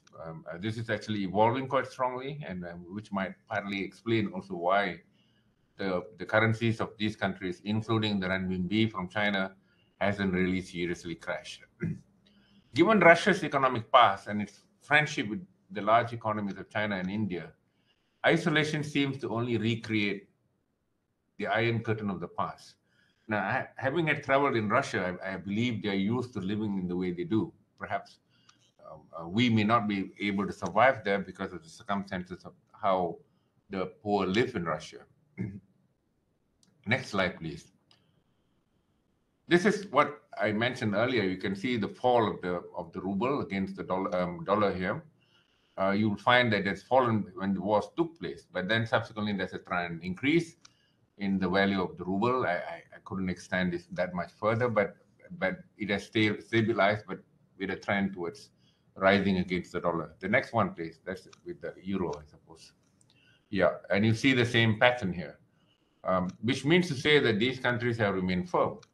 Although, of course, I believe, which is quite explicit, the US is looking for regime change in Russia. My own guess is it's not going to happen because even regime change initiatives in Iran, in North Korea, in Cuba from the 60s, and of course Venezuela hasn't happened, and Russia is a hugely bigger country. Next one, please. Yeah, this is the economic impact of sanctions and the US Fed policies.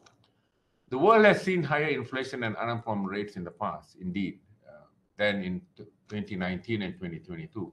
We also saw such a crash, which also led to the US withdrawing the US dollar from the fixed exchange rate mechanisms in 1971.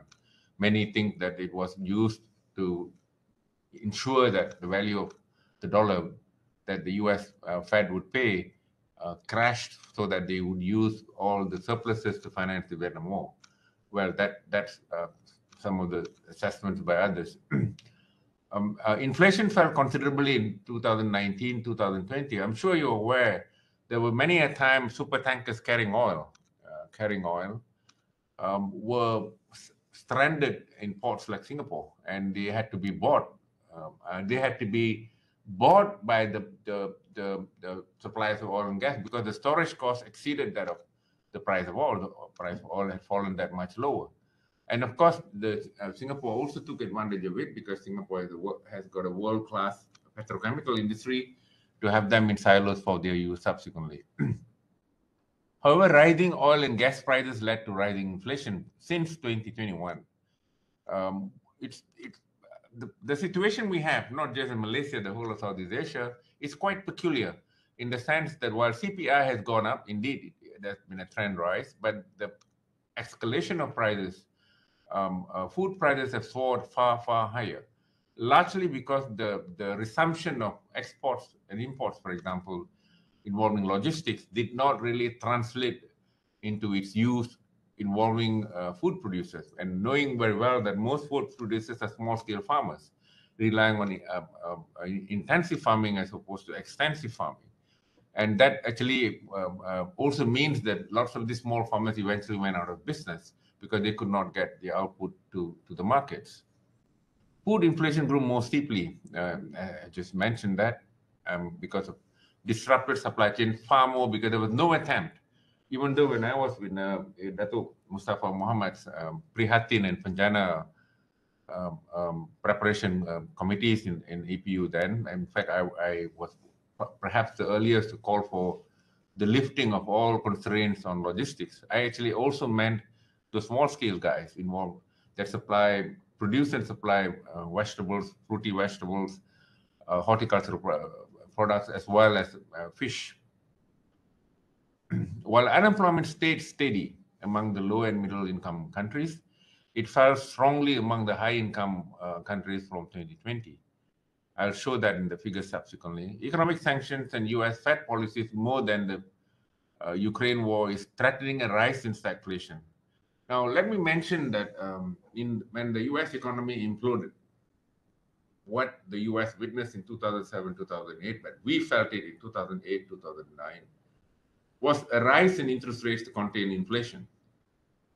When Alan Greenspan left, the Fed rate was 0.25%.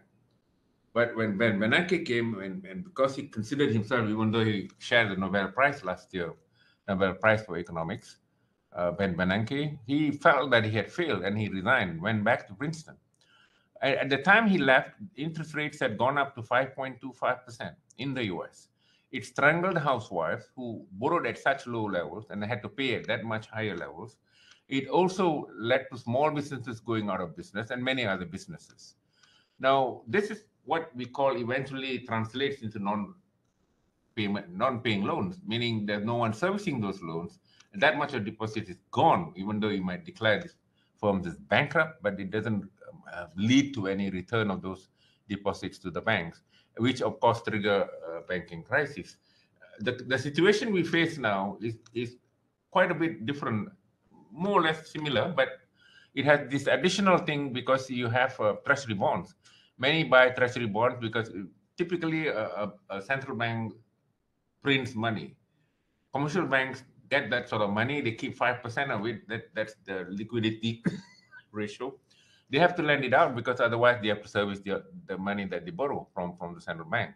So it's unlikely beyond that 5% these banks would keep the money. Now, if you're going to have, at least in this case, you might as well, all those surpluses, you might as well buy treasury bonds. And treasury bonds in the US typically either take 30 years to mature, or 20 years, or even 10 years. Now we have 10 years. But now we have a situation where the one that is over 10 years and the rates are fixed. Of course, you could have bought a year later or subsequent year. That's why each year the mean interest rates change, because it's how it's auctioned each of the years over those periods, 10 years, 20 years, and 30 years. Now, it's about 3.9%. That's the rate you get from the treasury bond, but you have to pay an interest rate because of the Fed, and that you have additions to it at 4.75%. Then you can see even there you have arbitrage deficits in how these things happen. So in this case, the banks are facing a double whammy, one of which is shrinking and crushing businesses that have borrowed money from them. And the second one is the arbitrage differentials that you see from what they get from the treasury bonds against the Fed rates. Next slide, please. So it's not surprising, I must say, that you have this Silicon Valley Bank crashing, and this is likely to be a contagion, because it's not so much because, unlike, say, what we call an effect that triggers because some lead firm has crashed, but more because of the contraction that's taking place as a consequence of relative rise in interest rates facing the banks over what they get from their treasury bonds, as well as the fact that those guys who borrowed money, a lot of them are out of business, not being able to service those loans. Now, this is I took a long this thing, but I suppose when the World Bank comes up with the statistics for 2022, one can extend this further, this until 2020. But you can see inflation rates until 2020 were trending to a lower rate, regardless of whether the level of income the country's got. Next slide, please. This is the situation of unemployment levels. By 29 to 20, we had this sudden closing of the economy, lockdowns that led to a sharp rise in unemployment rates. That's from 2020. Next slide, please. Now let's look at the economic impact of Malaysia. We focus on the impact of economic sanctions on Russia on two critical macroeconomic variables in Malaysia. Malaysia faced low inflation, but let me also mention to you that if there are questions on geopolitical developments and so on, even though it stretches across disciplinary boundaries to involve international relations and political science, I have no problem trying to deal with it, and I welcome even questions along those lines. I'm sure we're all aware that the attempt to contain China starts from Obama itself as president of the US, and then it's continued and manifested in much more clearer, marked responses when Trump not only imposed quotas on certain things, but also imposed raised tariffs on imports from China, as well as imposed controls on Taiwanese semiconductor firms from supplying those high-tech firms like Huawei in China. That's quite clear that these things were already happening. In the case of Malaysia, it faced low inflation in 2020 owing to sharply fallen oil and gas prices, which also mean that Petronas wasn't making a lot of money, but wasn't also losing money through subsidies. Even though the situation we have here, we have a system that completely doesn't make sense because we have lots of free riders here, including me as penunggang percuma, as well as oil and gas leaking out from borders to foreigners and tourists who come here, things that you would not say in Norway, for example. However, unemployment rates rose in Malaysia in 2020, although it fell slightly in 2021. Economic sanctions imposed by the US and NATO threatens to raise unemployment levels from 2023. Now, if you see this reaching, and these are all if and when these things happen, you will obviously see a strangling of small businesses in the US, strangling of households because they are now caught with much higher interest rates compared to the time that they borrowed their interest rates. So their mortgages, they'll have problems doing it. Now, if they don't pay, it's not, the state doesn't really pay as a substitute for them. What that actually means is that the financial sector then suddenly loses that much of liquidity. And therefore, because it involves banks that have lent out that money, you will see one after another banks crashing. When that happens, obviously you're going to have unemployment going up. Starting with those businesses that went out because they can no longer handle the rising interest rates. And then, of course, the fact that banks are also crashing down. Now, you also have food shortages and a fall in trade, which is already driving food inflation here in Malaysia. But we have to also know that Malaysia has had a net food trade imbalance that's been chronically in deficit from 1989. If you go and look through the statistics that the Stats Department provides you from Dr. Uze, who I'm sure he would have got it from Matrade, you will see that we've had chronic deficits with regards to food. We import all kinds of food materials, not just eggs from India now, which has become quite a political statement for many, or a political football for many, but we have a situation where we import 70% of the chilies, for example. The highest time we had a self-sufficiency rate for paddy, for rice, for example, was in 1976, the last year Tun Abu Razak passed on in that year. That was the highest we had for self-sufficiency, keterjaminan bekalan makanan. Now, that's in 1976, but today is 69%.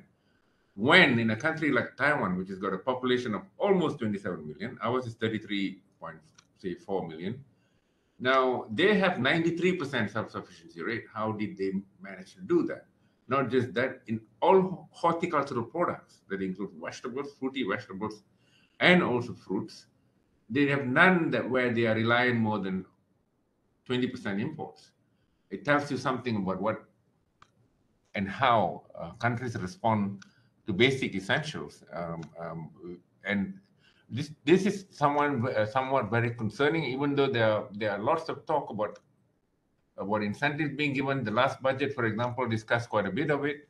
But what I have not seen yet, I'm not part of the budget, even though I play some kind of a role in an advisory capacity. But let me mention that one of the big constraints, problems we faced is we have had very often incentives and grants that are given. And then we identify industries that we think are important, either they're strategic or because they're high tech, we need to do those things with regards to economic catch-up. What we have not done, and this is not done at all, I must say, is that we don't have a roadmap where we have clear flag posts where there's reviews to see if the goals that are meant for those who are getting those, enjoying those incentives or getting those grants are meeting those targets. We don't have that. Things that were implemented and enforced in Japan, Korea, and Taiwan. This to me is a major anomaly, because then how do you then continue to provide those incentives? How do you then continue to provide those grants? Now, unless we do something there, we cannot possibly expect that the targets that we have set, the goals that we have set, will be met. And there are many cases where I heard just now from Professor Chandran, he was making the point that Malaysia is in the middle income trap. Unless we do that, I don't think we're going to escape from that. But it's not rocket science, though, to be able to do that. All we need to do is the political will to enforce these things. If a mistake was made because the selection was wrong, selection of the entrepreneur was wrong, you can obviously remove the entrepreneur, which is what Park Chung-hee did after the heavy and chemical industry program was launched in 1975. If you cannot meet the export targets defined by the government, you cannot enjoy the preferential rates given to chaebols, which indeed was the case. And if you had borrowed money because of those subsidized interest rates and you lent it in the black market out there at a higher rate to make money from the arbitrage differentials, you went to jail. There are clear evidence on that. We don't have those kinds of things here. If we had done that, it's very likely, because it's only natural that governments can fail. But if they fail, they cannot continue to see that set of incentives and that sort of grants are sapped. They continue to dissipate rent from the economy in a direction that's not going to be productive. And this is a clear case because we not only abandoned intensive small-scale farming. In the 80s, we suddenly became interested in agro-business, large plantation agriculture, and we had this naive notion that to be an industrialist country, the value added will be that much more, productivity will be that much more, we should move away from agriculture. No country has actually done that. While the share of agriculture typically falls as countries develop, but the value added, meaning profits and wages, salaries, that share must rise. If it doesn't rise, I call it some sort of a negative or premature contraction of agriculture. The share will fall, though, because when you have manufacturing right and subsequently services, the same thing. I've written quite a bit on mature deindustrialization, because our value added in manufacturing fell. This is aggregate manufacturing from UNIDO statistics. From the year 2000, it was, in that day, it was 28%. In 2020, it was 23%. It had contracted. While that of Korea and Taiwan are above 40%, that of the US and Japan are above 50%. China is rising, it's over 30% now. Now, unless we can reverse check those things, I think our initiative to appropriate the synergies to realize the potential we have. I keep remaining an optimist that we have tremendous potential, but we have to realize that. And if things are not working, we have to do something to see that those things happen. While several countries are expected to face stagflation, Malaysia is likely to enjoy further but slower GDP growth from 8.7% in 2022 between 4 to 4.5%. That's the one that our government is predicting, 2023. But and I think that could be achievable simply because we have decoupled from over-reliance on the US. When we faced the 2008, 2009 global financial crisis, we had a huge contraction in exports, largely because of the US. Now, very quickly from there, that is 2009 till 2014, we have already decoupled that. And our main exports then, China was taking 30%. By then, it was taking 30%. Now, that actually reduced our ketergantungan, our dependence on the US. And now that the US is the one that is facing an implosion with all this banking, the unraveling of the banks, we need not worry too much, I believe, as to what the external environment will be, so long as we keep remaining cordial and our relations with China, and even possibly expanding into Russia takes place, which are some of the reasons why India is now projected to grow at more than 6%, simply because it's got heavy reliance on international trade with Russia. Next slide, please. This is Malaysian inflation and unemployment from 1991 to 2020. If you the green curve there, the green curve is about inflation, which obviously is somewhat volatile because it's up and down. You also have, but this is over the year rather than over the day. Most of the time, over the day is surely more important to track inflation rather than a mean over the year. But again, it tells you something. In 2010, we had a deflationary it became. And then, of course, at this moment, 2020, we had a deflationary situation, but it became inflationary from 2021. Although I don't have those figures up here, but that's the situation. And then in 2022, and by the end of December, we have CPI going up and then coming relatively down. I think was about 3.8% in December. It's likely to fall a bit further, but food inflation threatens to remain high, which is the main item that the B40 will be exposed to. Because house prices can be low in the peripheral areas of Malaysia, but it can be high in the Klang Valley. But the overall figure that eventually you'll capture is that of the whole of Malaysia. It may not show up so much, but perhaps maybe we need to have a regional minimum wage or localized minimum wage. I'm sorry, a localized minimum wage that takes account of inflation in particular locations. Something that you have in Indonesia. Overall wages in Indonesia are lower than Malaysia, but Jakarta is higher than KL. Kuala Lumpur, you have to. Just now, I also had this discussion that simply implies that Indonesia is in a far lower position in the trajectory of technical change. Now, that's my main area of work. I think that is likely to change very much. If you look at startups that are engaged in innovative activities, the new entrepreneurs that come up, not necessarily from the university, people with ideas and so on, the overall startups in terms of capitalization in the whole of Southeast Asia over the entire period of 2022, Indonesia accounted for 70% of it. Malaysia only 5%. Singapore 14%. Malaysia and Thailand are the same, 5% each. Vietnam is 4%. Perhaps that's the lowest that I saw in there. But it tells you something about what's happening in Indonesia. We're going to have startups expanding much more. There's lots of interest, not just the startups on their own, but they themselves getting investments attracted from abroad, including in Kalimantan, where Nusantara is evolving. Next slide, please. Economic exposure facing Malaysia. I don't worry so much about whether we'll become Sri Lanka or Pakistan, but not many people seem to know that Pakistan is also in the hands of the IMF. Huge amount of the two big problems you'll face if you're going to have your balance of payment deficits, as well as your debt service, external debt service, that exceeds your international reserves, you are in trouble. That's the exposure you'll be worried about. Not so much the debt in GDP, which is high in Malaysia, but most of it, 93% of it, is denominated in the ringgit.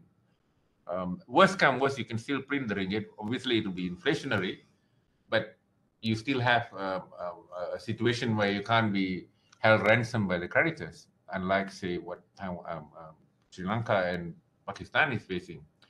And in that sense here, the reserves that we have exceed 5 months of imports, the reserves we have. So by the rule of thumb, if you have that much in relation to imports, you are relatively safe. Of course, then the next thing you look at is how exposed are you to external creditors, which is part of the reason why Korea, a country that was developing very fast, faced a serious situation because the short-term debt plus the balance of payments had exceeded more than 290% of the international reserves before the Asian financial crisis struck in the case of Korea. And the same thing happened, although the percentages are just slightly more than 100 for Indonesia, Thailand, and Philippines. Malaysia was fortunate because ours was only 60%. We still had, despite losing a whole lot of money, lots of capital flight, but still, we didn't have to go to IMF as the lender of last resort. Now, the case of Sri Lanka and Pakistan, they have no choice because they just haven't got the money to service their debt, external debt, and to pay for their, in the case of Sri Lanka, even to pay for their essentials that they import, like oil and gas, for example. Figure 6 shows the reserves in months of exports of Malaysia. Figure 7 shows the ringgit against the dollar. As with the rest of the world, economic sanctions on Russia primarily, and to some extent on China, will have a contagion effect on Malaysia soon. As it is now, it hasn't really shown up so much, except that even China, a big exporter of fertilizers to Pakistan, Malaysia, and so on, has already lowered exports of fertilizers, which will have a bearing on farm productivity. Hence, despite surging international reserves, Malaysia should do its utmost best to avoid a stagflation over 2023. That should also mean, rather than just talking, but seeing that farm productivity, not only that farms, we have about 2% arable land left, and the existing farms are reinvigorated, and to see that they are actually going to step up productivity by especially digitalization. One needs to see, it should not be one. I remember visiting the MITI. They were looking at whether the picking up firms that were ready to introduce IR 4.0. I don't think that's the right approach because we know what IR 4.0 can do. In Taiwan, robots milk the cows, robots plow the field, robots pick up fruits. Our palm oil, which drops there and rots. In fact, I just tried to connect Dream Edge with the Ministry of Plantations and Plantation Industries and Commodities to introduce what they could. They already have a prototype to develop this crawling robots to harvest palm oil. I hope something happens there. Otherwise, you know, it's funny because I've seen in Taiwan where harvesting by robots using robotic arms, where the robot moves around all these fruits, and the mangoes are actually the species they have grown there from Pakistan. Very effortlessly, the robot picks up or to harvest those fruits. Our palm oil is so hard that even the old system where we use galah to chuchok the thing, and the entire plantain of palm oil, which is huge, falls on the ground. And that too, we haven't managed to find a way to harvest them. And it's incredible that that more things have to be done. It can be done. It should be done before we face further chronic inflation, especially food inflation. Nevertheless, because the statistics show that Malaysia enjoys strong external macroeconomic fundamentals, that's true. We don't have external pressure. I have to make that point clear. We don't have external pressure. The evidence shows that its external economy should remain positive over the rest of 2023. It's difficult to predict because a lot of things are in a flux at the moment, and we don't know what each of these countries are likely to. Next slide, please. This is the total reserves, and you can see on the left-hand side, the y-axis, it's gone up beyond 5%, especially because exports are soaring to a certain extent because of the U.S. containment of China, also to restrictions imposed on China, so much so that we have lots of investments in automated machine technology. We have semiconductors stepping up, export solar panels and so on. That actually shows this up, but they could be transient though, because we are engaged in certain niches. It's like we say we are in a sophisticated export, like say microprocessors from Intel, but we are not doing the R&D and so on where the value added is that much higher. Unless we do that, GDP is constituted by value added, not gross output. So what that actually means is that we may remain evolving horizontally rather than moving up in per capita income terms. Per capita is actually value added divided by the population. Remember that when the statistics come out, if I'm not mistaken, Taiwan and Korea would have overtaken Japan's per capita income. Singapore's is over 70,000, similar to the US. Malaysia's remained something like 13 to 14,000 US. Now, I think we have a lot more potential than to see those things stuck there. Let's go to the next figure, please. This is the exchange rates. Fortunately, the rates, even though this comes to only 2020, the rates now look somewhat better. It has stabilized to a certain extent rather than one where we saw a trend fall in the ringgit against the Singapore dollar as well as the US dollar.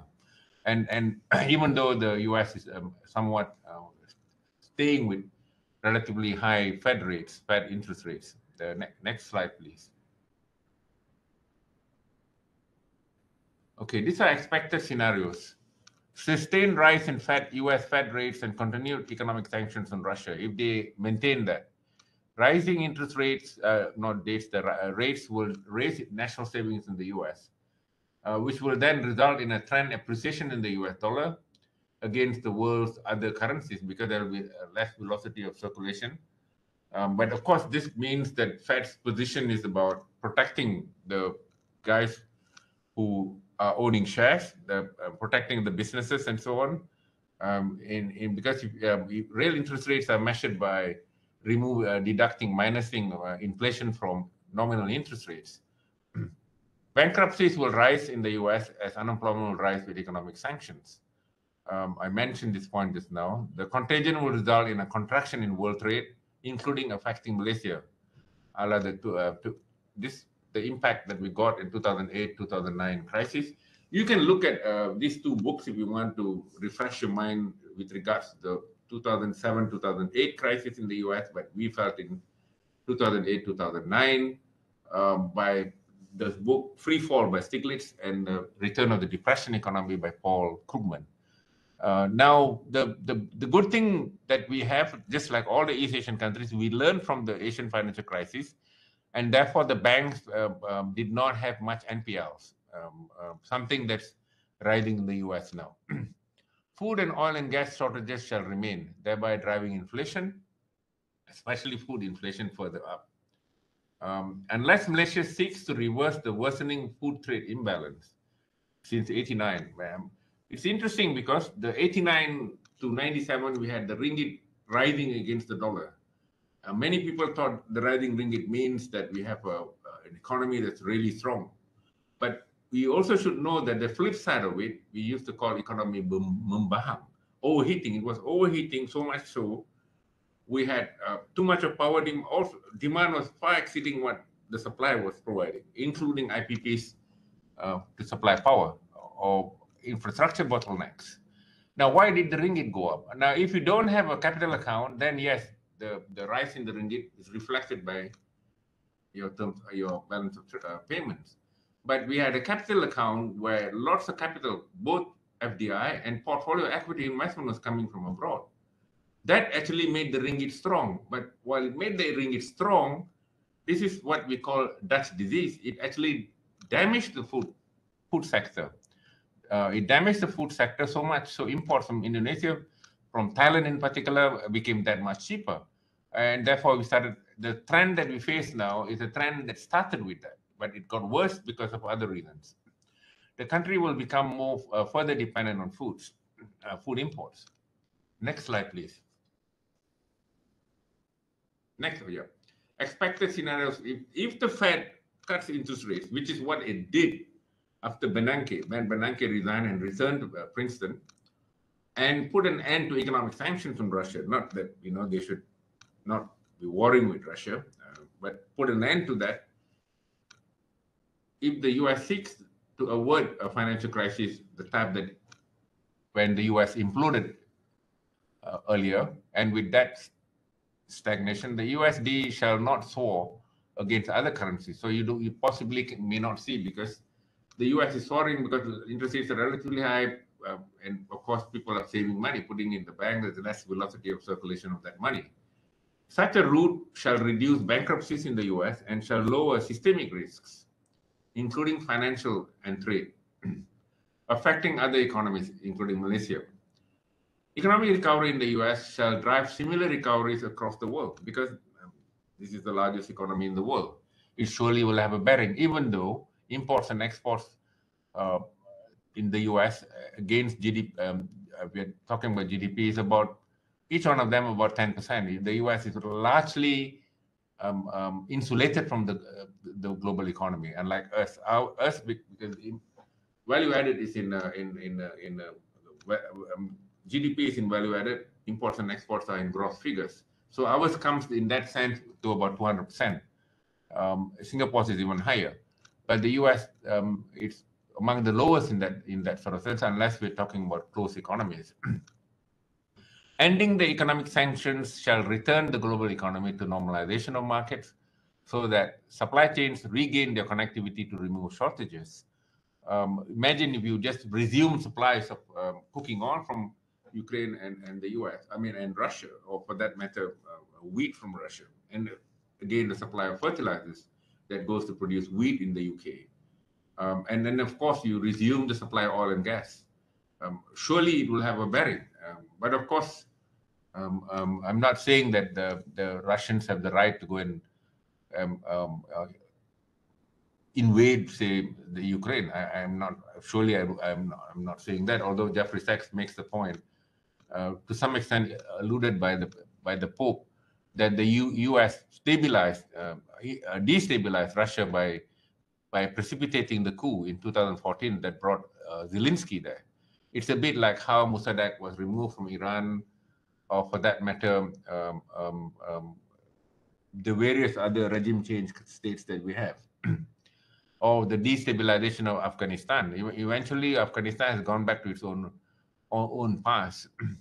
Malaysia should still embark on intensive farming and digitalization, as well as digitization, to solve its chronic food trade imbalance, and with that, food inflation. I will also include, since it goes in parallel and it's part of broad industrial policy rather than specific industrial policy, to have, I think the Professor Chandra was talking about carbon credit, how we can green the economy. I also work in that sort of area. You might want to also see a book that I edited last year, Financing Sustainability, that deals with those kinds of things. And Professor Chandra has a chapter there. Can I have the next slide, please? Next slide, please. Yeah, these are the conclusions. The impact of economic sanctions has left the economic future of most countries still grim. I have to say that. We don't know what actions are going to take place. Suddenly we hear Nord Stream oil pipeline is bust, and there's incriminating evidence against superpowers. I hope it doesn't go beyond that. And that's 1 second. I also hope that these kinds of the Cold War is back again, that doesn't result in some explosions in our beloved country, so that we'll have normal life here. The unnecessary Russia-Ukraine war, which has claimed large numbers of lives, has indeed been a negative distraction. But the economic sanctions by the US and its NATO allies have deepened the stagflation that emerged from 2021. I mean, we can't call it stagflation here, but the world by and large is facing that. With rising inflation and unemployment, the Malaysian national economy is not expected to achieve the bullish growth predictions others have made. From the 8.7% achieved in 2022, projections show a fall to 4.5%. It could still fall further down, but my own feeling is 4.5 is a reasonable growth rate that could be achieved if only the budget that was announced by our new Prime Minister hits the ground and it's implemented effectively. However, because the international reserves of Malaysia has continued to improve since 2020, in fact, we've recorded the highest reserves since a few decades, starting from 2020. We had the reverse of it before the Asian financial crisis. And of course, we had serious imbalances with regards to even debt service in the 80s because we borrowed Japanese loan in yen, and then the yen just, after the Plaza Accord, the yen just soared in value, and because we borrowed to build the North-South Highway, the Penang Bridge, and all sorts of things, we had to service a fairly big debt. That was probably the highest time where our external debt against GDP, I think that was the highest time. The country shows strengthening of external macroeconomic fundamentals that will insulate it from externally driven crisis. I believe it should be the case, unless, of course, we have political chaos in Malaysia, which may also explain why the FDI levels started falling between 2018. In fact, it started earlier and now, where Indonesia, among others, have recorded much higher FDI inflows. Malaysia shall definitely not suffer the fate of Sri Lanka and Pakistan lately. I've already explained why it's unlikely they'll fail, because the two key indicators that I mentioned, the amount of international reserves we have from the surpluses through exports once imports are removed, as well as remittances and so on. Although there we don't really make that much of money from remittances from abroad, unlike say Pakistan, Philippines. But we have more than 5 months reserves to pay for imports, as well as the 7% of our debt that's denominated in foreign currencies. So that part of it, I think, should not be a problem. I think I'm quite confident that will remain for a while. Thank you. Do I have? I have another one. Sorry, I just realized.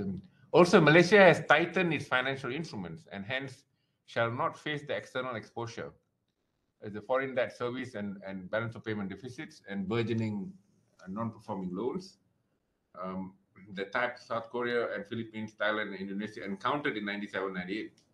We also had that, but except that we did our restructuring with the Dana Harta and Dana Modal to address these issues.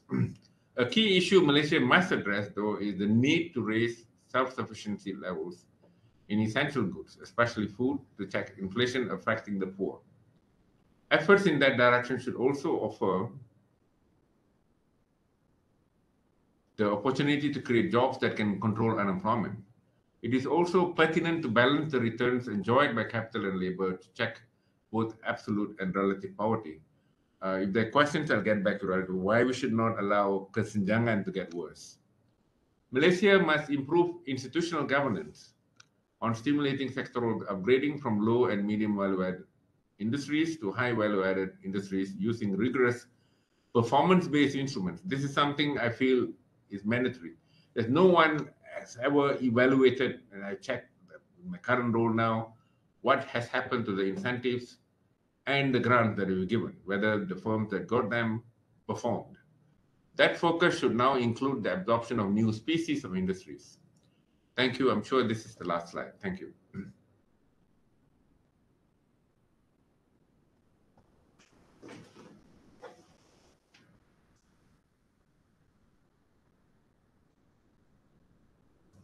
Are you in charge now, Imran? Yeah. Okay. Thank you very much, Datuk, for your presentation. And I think we have a few questions. And you did mention about the food securities issues and so on.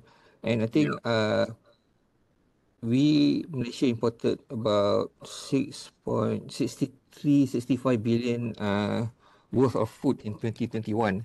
And the recent shortage of chicken eggs, chicken and high food prices have created awareness of food security in Malaysia, and hence food security has become a matter of grave concern. So the question now is Malaysia facing a serious food security threat, and what are the things that our policymakers need to consider, and how do we as a country prepare for the looming food security crisis? If you look at the budget that was presented by our Prime Minister, keterjaminan makanan is a very central pillar in the budget, and a significant amount goes to that because it deals with not just the B40, but the essential goods that the country needs, and therefore it's important. But my concern is more in terms of looking at why we allowed this to happen. If you look at the 1970s, this is both Tun Abdul Razak as well as Tun Hussein On. There were clear policies to ensure it's not just about targeting rural development. In fact, I have done some work on driving development, revisiting Razak's role in Malaysia's economic progress. Not only that we adapted technologies that were relevant, and they were not the kind of technologies we have now, but it managed to meet the demand supply shortfalls. So much so that we managed to raise rice self-sufficiency to 87% in 1976. Then it falls. Now, likewise, in many other essential goods, the restructuring also meant connecting, building linkages. We had pharma, we had all these organizations that perform, because I know quite clearly, we look at that book, the sort of interviews we did, the readings we made, it's quite clear that Razak, for example, was very concerned to ensure that productivity rose and that the affected, especially the poor, had access not just in supplying the produce to the market with fair prices, but also to be able to access and enjoy that food. Now, in the 80s, especially by the mid-80s, we tended to abandon intensive small-scale farming. One has to understand that food farming is different from large-scale plantation agriculture. More often than not, it is used as what we call carpet farming, which means to say you may have bigger trees around, but you have food being grown in between. But you also have mixed farming, where you introduce chickens, lamb, and say goats and cows. Now, these are things that have been largely done a lot. If you can, the Taiwanese example to me is a great example, because they actually knew the constraints Taiwan would face, and they brought back agriculture, brought back manufacturing to Taiwan, things that they outsourced. Earlier, they were only keeping designing and R&D in Taiwan. So much so, services accounted for 77% of the GDP of Taiwan. Now, I believe that there are initiatives now, but I hope it's not just initiatives that are by statements. Let me give you a contrast. If you looked at a roadmap, technological catch-up roadmap in Taiwan, you would see the stepping up of the goal to make, say, 100% self-sufficiency, if you can achieve it. But we typically only aim at 95 to 97%. Now, because we also import things, even though we may be a net exporter, we also import at the same time. Now, because of the kind of demand patterns you might have. Now, once you have that, you've established a trajectory to catch up. You then must see that percentage self-sufficiency, kecukupan, actually rises to meet that target. Now, if it's not getting there, you have to review to see what's happening. Why aren't we getting there? Now, that kind of an exercise is key. It's a bit like the midterm review plans we had during the Rancangan Malaysia Pertama, Kedua, Ketiga, and so on. The midterm review then were more profound than what we have been doing of late. And even the 80s we had that, but not up there. We need to make sure these things are done. A plan where you do effective selection, monitoring to see that these targets are being met so that you achieve the goals of that much of self-sufficiency, and appraisal to see that anything that needs to be redone or personnel need to be removed, replaced, or personnel need to be trained, or new kinds of products or services need to be introduced. All that has to be done, which happened in the 70s. Even though we relied on double cropping technology from IRI, Manila, the Malinja, Masuri, and so on that we had, Bahagia, those days. Now, these are hybrid double cropping things that originally were borrowed and adapted. Now we have our own capacity to create. I think we should be able to do it. So my own feeling is this is the time to really reverse the increasing reliance on imports of essential goods.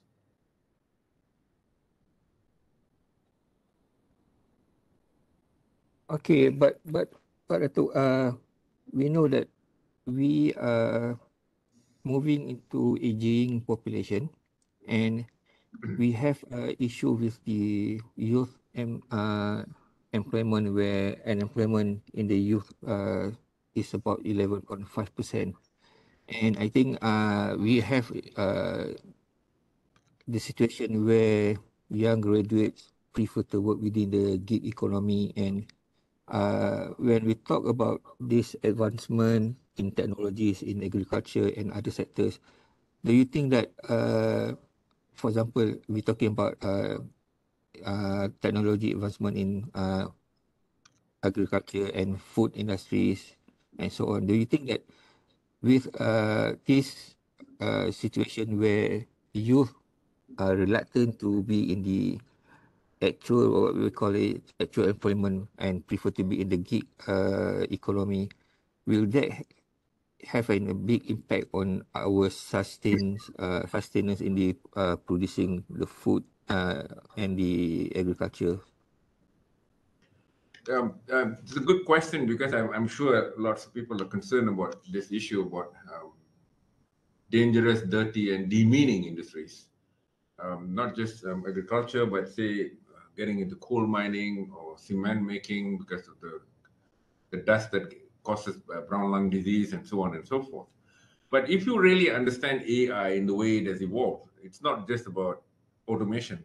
IR 4.0 is transference of artificial intelligence in those equipment, in those robots or in those drones. Now, a farmer doesn't have to be in the farm. You can have a programmed robot that wakes up by itself with a timer and so on, handles everything. You don't need to have a person sitting there. Now, I myself have done for the UNIDO lots of projects all over the world. I was once in Puerto Montt in Chile, looking at salmon farming. Now, the entire lab that they have, largely to test various different kinds of food, sometimes for them to also test different salinity levels of water and a whole range of things. They have only these two guys, often flying from Santiago, Universidad de Chile. They fly 2 hours to get to Puerto Montt from Santiago, and to only look at things, then they go back.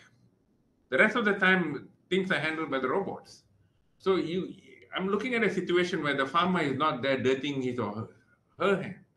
In fact, that's what, if you look at Kamaru, owns this company, Aerodyne. I'm not sure if you're aware of Aerodyne. The other day I was introducing them to see what he could do to farmers under RISDA and FELDA. Now, he's looking at turning these dangerous, dirty, and demeaning industries. Demeaning means, you're facing alienation. You don't really know what your creativity is there, into appreciable, admirable, the 3 A's. And he can actually give you a movie, a short documentary to show that. Now, I think in addition to the hardware aspects of things that you have to do, there needs to be the software aspects too. Penginsafan, you need to create awareness, bring them around. That's why I was saying that you can't just see whether a small farmer or a small firm is ready to embrace IR 4.0, because we know how it's been used in Israel, in Taiwan, in China, even in China, and many other countries, that it is important for them. You just have to bring it to them. And that is not just about bringing and passing them all these technologies, but also creating the awareness for them to have a feel of it. Then they themselves can participate willingly. These things have to be done. It has to go together, both the soft as well as the hard aspects of technology.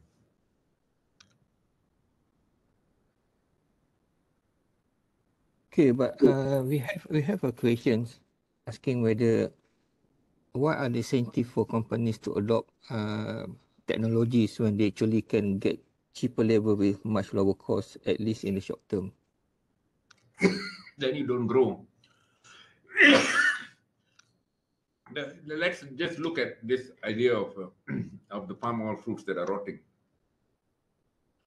It's not just about, and Indonesia is growing rapidly now, faster than say in the last couple of years. And earlier we had also the notion that we have more R&D personnel here. I don't think that statistics is right. In relation to firms, in relation to population size, yes, because Indonesia has got about 273 million. Now, and most of them in outlying parts of Indonesia. Now, in the case of Malaysia, if one is concerned about that, how do you motivate them to adopt? You have to actually show it to them. I, for example, I'm in the advisory, I'm not sure whether I'm still there with this COVID, Muhammad Ali Jinnah University. I was telling these guys that you can't get SMEs into your classrooms to teach them modern management skills, to equip all the small-scale farmers, manufacturers, to enjoy personnel management, how to keep cash flow accounts, to many things. I told them to use this IR 4.0 to connect them, and not the way some of our classes are run, in ways where they'll have real-time connection with that. It became a hit for them. It's how you bring it to them. It's just like one of the things that the Taiwanese did is that the bio research institutes in Thailand, they were able to get the government to offer farmers that much of money for every kilo of rice they produce, they supply, but using the seeds that they provide, the technologies that they provide, but it's all upfront. The first round has to be upfront, and therefore the costs were underwritten, and therefore it was relatively easy, to the point of rice self-sufficiency rates in I was at 69%. I believe this done accordingly. Were into technologies. I'm also in the advisory board of University Malaya's IR Center, and we don't. Is they wait for people to come. I have always been telling you have to go to them. If you wait for people to come, then until the cows come home, nothing will happen. Okay, Datuk, there's a question from Dr. Yasmin from PMB. Question is, what is the future of globalization in the world with the war in Ukraine, which sees Russia and China forming their own economic bloc, and the impending war between China and Taiwan, which is expected to drag the US and Japan as early as 2025? Well, if you want a one-word answer, it's very scary. It's a good question. And then we have this situation where the Indo-Pacific pole is emerging, with the US taking the lead, with Britain, India, Indonesia, Philippines, Taiwan, and Japan and Korea in that block to contain China. Then you have the other one is gone beyond just Russia and China. It's under the rubric of BRICS, where Brazil under Lula back as president of Brazil. And then we have Russia, China, India, China, and South Africa. They are now working on financial instruments, transactions to move money around, because they no longer have especially Russia and China, have access to IBAN and all these different modes of financial transactions. So, I mean, what it means is that we might return to the Cold War period, but with more sophisticated technology. And I don't think a world war will take place, because I think today the Pentagon has already acknowledged that the Russians have fighters that cannot be neutralized by the Patriot missiles. With that in mind, I don't think there will be an attempt to preempt and start bombing to say the way they did with Iraq. My own feeling is they may not go that far, but I feel that it would lead to concentrations of blocks that might mean that those blocks have interactions within themselves, but not really across each other. I'm not sure whether Russia would react, because Seymour has made this point that and produced incriminating evidence about the US involved in the bombing of the Nord Stream pipeline, oil pipeline connecting Germany and Russia. It's on Swedish territory, but the Swedish response has not been convincing enough for us to preempt or exclude that sort of perception, and that's the position that Jeffrey Sachs used when reporting to the UN. I happen to be a friend of Jeffrey Sachs. Whatever things he does, he sends copies to me. His wife, actually, Lida Sachs. Now, what I wanted to mention further is, it's not good for the world. It's not good for the world to have all these blocks around. We go back to the Cold War of the past. My own feeling is to end that sort of years. We destabilized. We saw how Mossadegh was removed from Iran. We saw, and there's no one now tells that Saddam Hussein had all these weapons of mass destruction, but that was the excuse, pretext that was used for that destruction.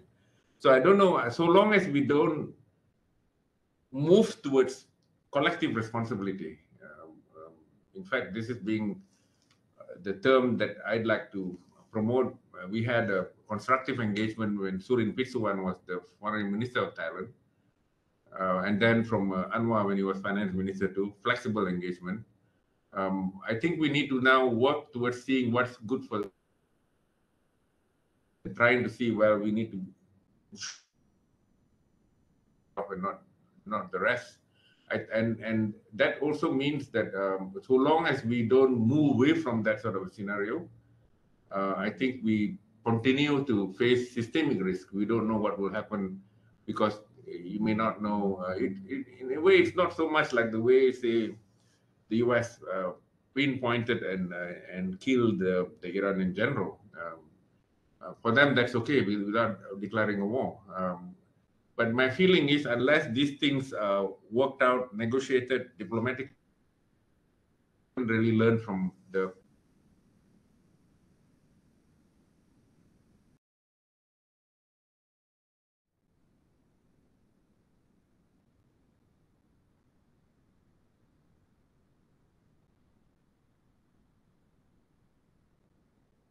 Okay, given that I think the Russia-Ukraine war will continue, and I don't think that it will settle this year. But as we move on from the COVID issues, and as we open up our economy, but I think given the current issues with the financial sectors, where we know that a few banks in US have shut down, and now with the Credit Suisse issues, you think will there be contagious effect, and will that have an impact on global growth? I think will the global economy still on track for sustained growth recovery, or this crisis will pull down the global economy again?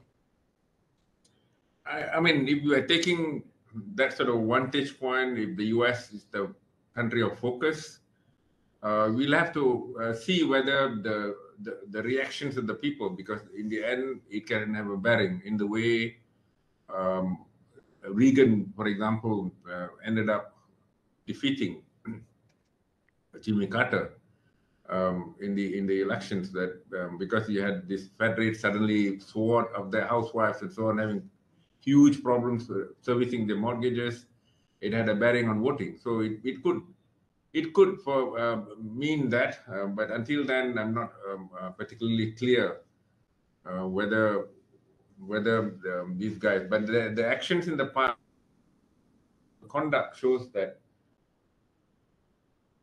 situations change, and in Carter against Reagan, when situation was highly inflationary with interest rates rising, Volcker was the Fed chief at the time in the US. It had a real bearing in the way voting took place. Now, it could have a bearing in the US too, and they might suddenly end up in political change that might even mean that the Fed chief may have to be changed, which is typically the case when governments change. And then maybe you may see something positive, except that this time around we have a real crisis because of the war between the Russians and the Ukrainians. And effectively, I mean, the source that I look at is, tells me that it's a war the Ukrainians can't win. And I'm not sure why they're allowing so many innocent people to die there. But it's also surprising that the circumstances, the geopolitical circumstances, has changed so much, particularly because of the way liberals think, because they're in power in many places, not what was the case before in the past. Now, it's like, Finland was attacked by Russia in 1939, but the Finns did not join NATO 1939, and the Swedes didn't join NATO too, but they're all moving to NATO now. But if you look at the circumstances when Gorbachev came to say the experiment had failed, he guaranteed, and it happened. The Warsaw Pact ended. The liberation of those former Soviet Union territories took place. Those two things happened, but you did not see a same reaction from NATO. Instead, NATO expanded to annex those territories. Now, the reason I'm also emphasizing this is for the growth of the world economy. We are now looking at the possibility of those scenarios, except that now, as what the official from PNB raised just now, we have a different kind of a pact where it's not a Soviet bloc as such. We have China, India, and Russia on the one hand, and of course Brazil and South Africa. They're all separated by huge, vast amounts of water and countries in between. But the good thing now, I'm not sure how long it will last. In the past, the US never allowed any country to be on the fence, which are some of the reasons why Sukarno faced that problem. Although he was in support of non-aligned movement, but he was accused as a communist. And likewise, we have many other countries that face the same situation. But now, except for Singapore, the rest of the countries, while condemning the war in Ukraine, they have stayed away from taking sides. They have not taken sides.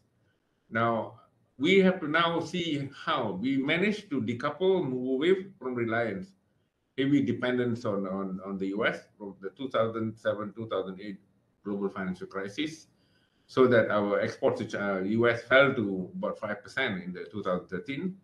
Now, we could, in that sense, because Malaysia is a relatively small country, its industrial structure is such that we can easily evolve around to adapt to changing circumstances. I am more confident about Malaysia than the global economy, though. You mentioned our global economy. And unlike, say, in the past, all our Rancangan Malaysia were written with a clear view that the world economy will have a serious bearing. We have actually reduced that sort of dependence on the Western countries that we've done, and increasingly it will become the case if they end up, say, unilaterally deciding that we don't export palm oil products to them. Even more so, palm oil is, I think, the third biggest export of Malaysia. So my own feeling is I remain fairly bullish about Malaysia, but not so much because I'm more bearish about the world economy. Okay. We have a question on inflation actually. We know that our inflation rate currently it's about 3.7% in January. And a question from Mr. Tangaraj is how reliable are our official inflation or CPI figures, considering the experience and perception of the people on the ground is somewhat different? It's a good question, but it's not a question that actually reduces the credibility of the stats department. I think the stats department is doing a good job in producing data that's good, but we can actually have different kinds of inflation measures. For example, a whole lot of people, not just myself, I still go to the wet market myself with my wife. Now, we get this perception that many items facing rising prices, indeed. But we don't seem to know that the inflation we are measuring is across the country. It's across the country because the bundle of commodities that gets into the CPI basket. And then food inflation, just the items that constitute food. Now in certain areas, surely you'll feel, but that's to me more, I would refer to as casual empiricism because you're facing that. Is this a nationwide thing to say? You might end up actually having different kinds of responses. But that question then should lead to more focused measures of inflation. Should we have inflation in particular locations, particular towns, rural areas, different states? You can actually do that if you want to do that and give you a more accurate situation about how households are facing, especially so when the government has actually even raised the hardcore poverty line, 2005 or 600 at the moment because of difficulty with 2,500 rather than 1,169. That shows the concern that they have and what that money can actually buy. This is a bit like going back to what Phil Alston once criticized, the way we measure poverty, and not so much distribution, because distribution is a relative measure. Whichever way you measure, unless you're differentiating between measuring the Palmer ratio, which is the top 10% divided by the bottom 40%, or for example, you go to the Rothschild index or concentration index. If you're just going to compute Gini coefficient, you will get the same measure, same index coefficient once it's done.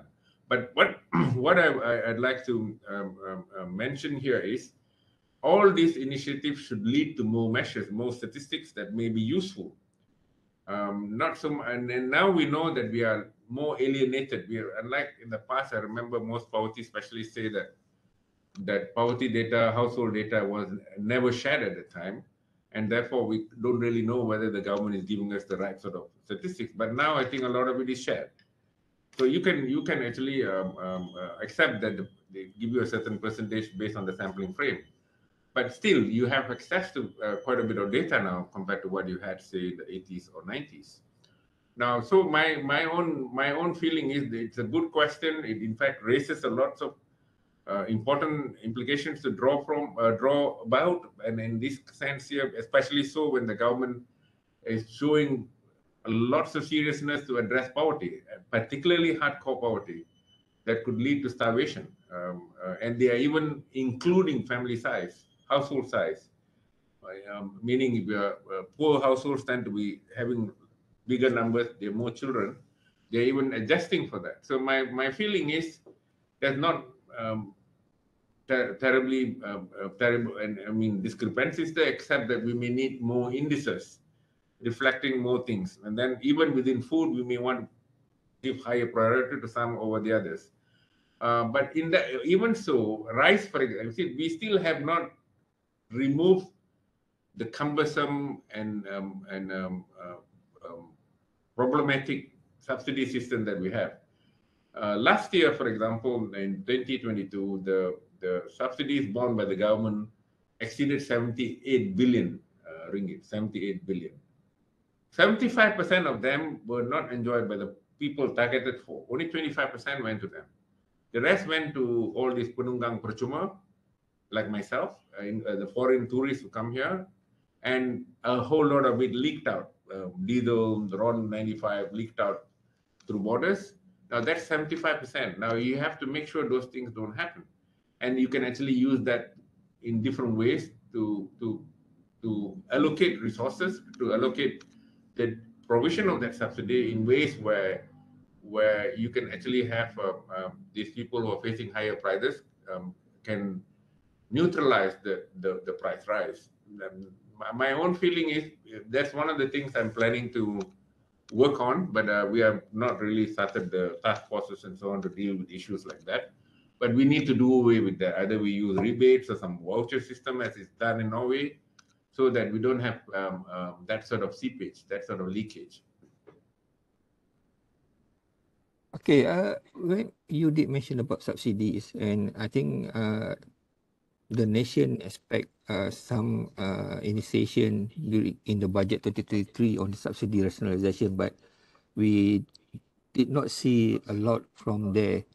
And I think what we heard is about the prices of chicken and eggs will be floated by July, and other than that, we have not heard much about subsidy rationalization. So, do you think when will the government start with the subsidy rationalization initiative to ease to help the B40s and reduce the subsidy that the countries, like you mentioned, we subsidized about 78 billion last year. So are there any plan to reduce it and introduce the subsidy rationalization initiative maybe in the second half of the year or next year? First, let me mention that I will start by saying that if I give you a timing period, and you end up getting right, if I get it right, it'll only be like what Nujum Pak Blalang would be guessing. But in terms of timing, I'm not one who would give you a date. But there are serious efforts by the Finance Ministry to see that subsidy itu bersasar. That means it's targeted and it's meant for, say, a group of people, and they get it and no one else. That's one. So my own feeling is they are working on it, but it takes a while to do that. That is happening. So, it's not. It has not manifested in the budget that was announced. No, they didn't have time to get that far. The second one, I think they should be, and I'm quite adamant on it, is to see that the incentives and grants that have been given out, that it must be a clear scrutiny of that to see if the goals were met, whether it's just a dissipation of things given to people who don't pay taxes because they got an exemption, or don't pay tariff because they got an exemption. Now, these are all distortionary, unnecessary distortions. Sometimes we have to do that in order to guide the allocation of resources for noble reasons. That's fine. But in this case, they are all supposed to perform, and we have not actually evaluated to see they perform. And my own understanding of it, there are also a massive amount of money that has gone to grants and to exemptions that we've provided to certain individuals, certain sectors, and so on. So that too, I think, should happen. Then we'll become a more cost-effective, more efficient economy. Yeah, I agree with that, Dato', because I think the first thing we have to stop the leakages in giving out the subsidies and so on. So I think there's nothing much more questions from the floor. So I think we could end our presentation, and we would like to thank you, Dato', again for a very commendable presentation and sharing the knowledge with us.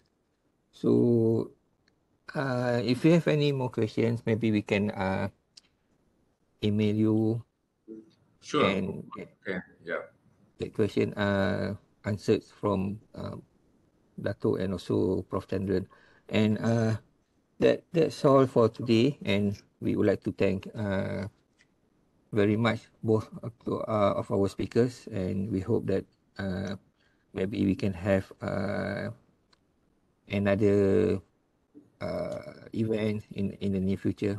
And again, thank you very much for our speakers, and thank you for our participants.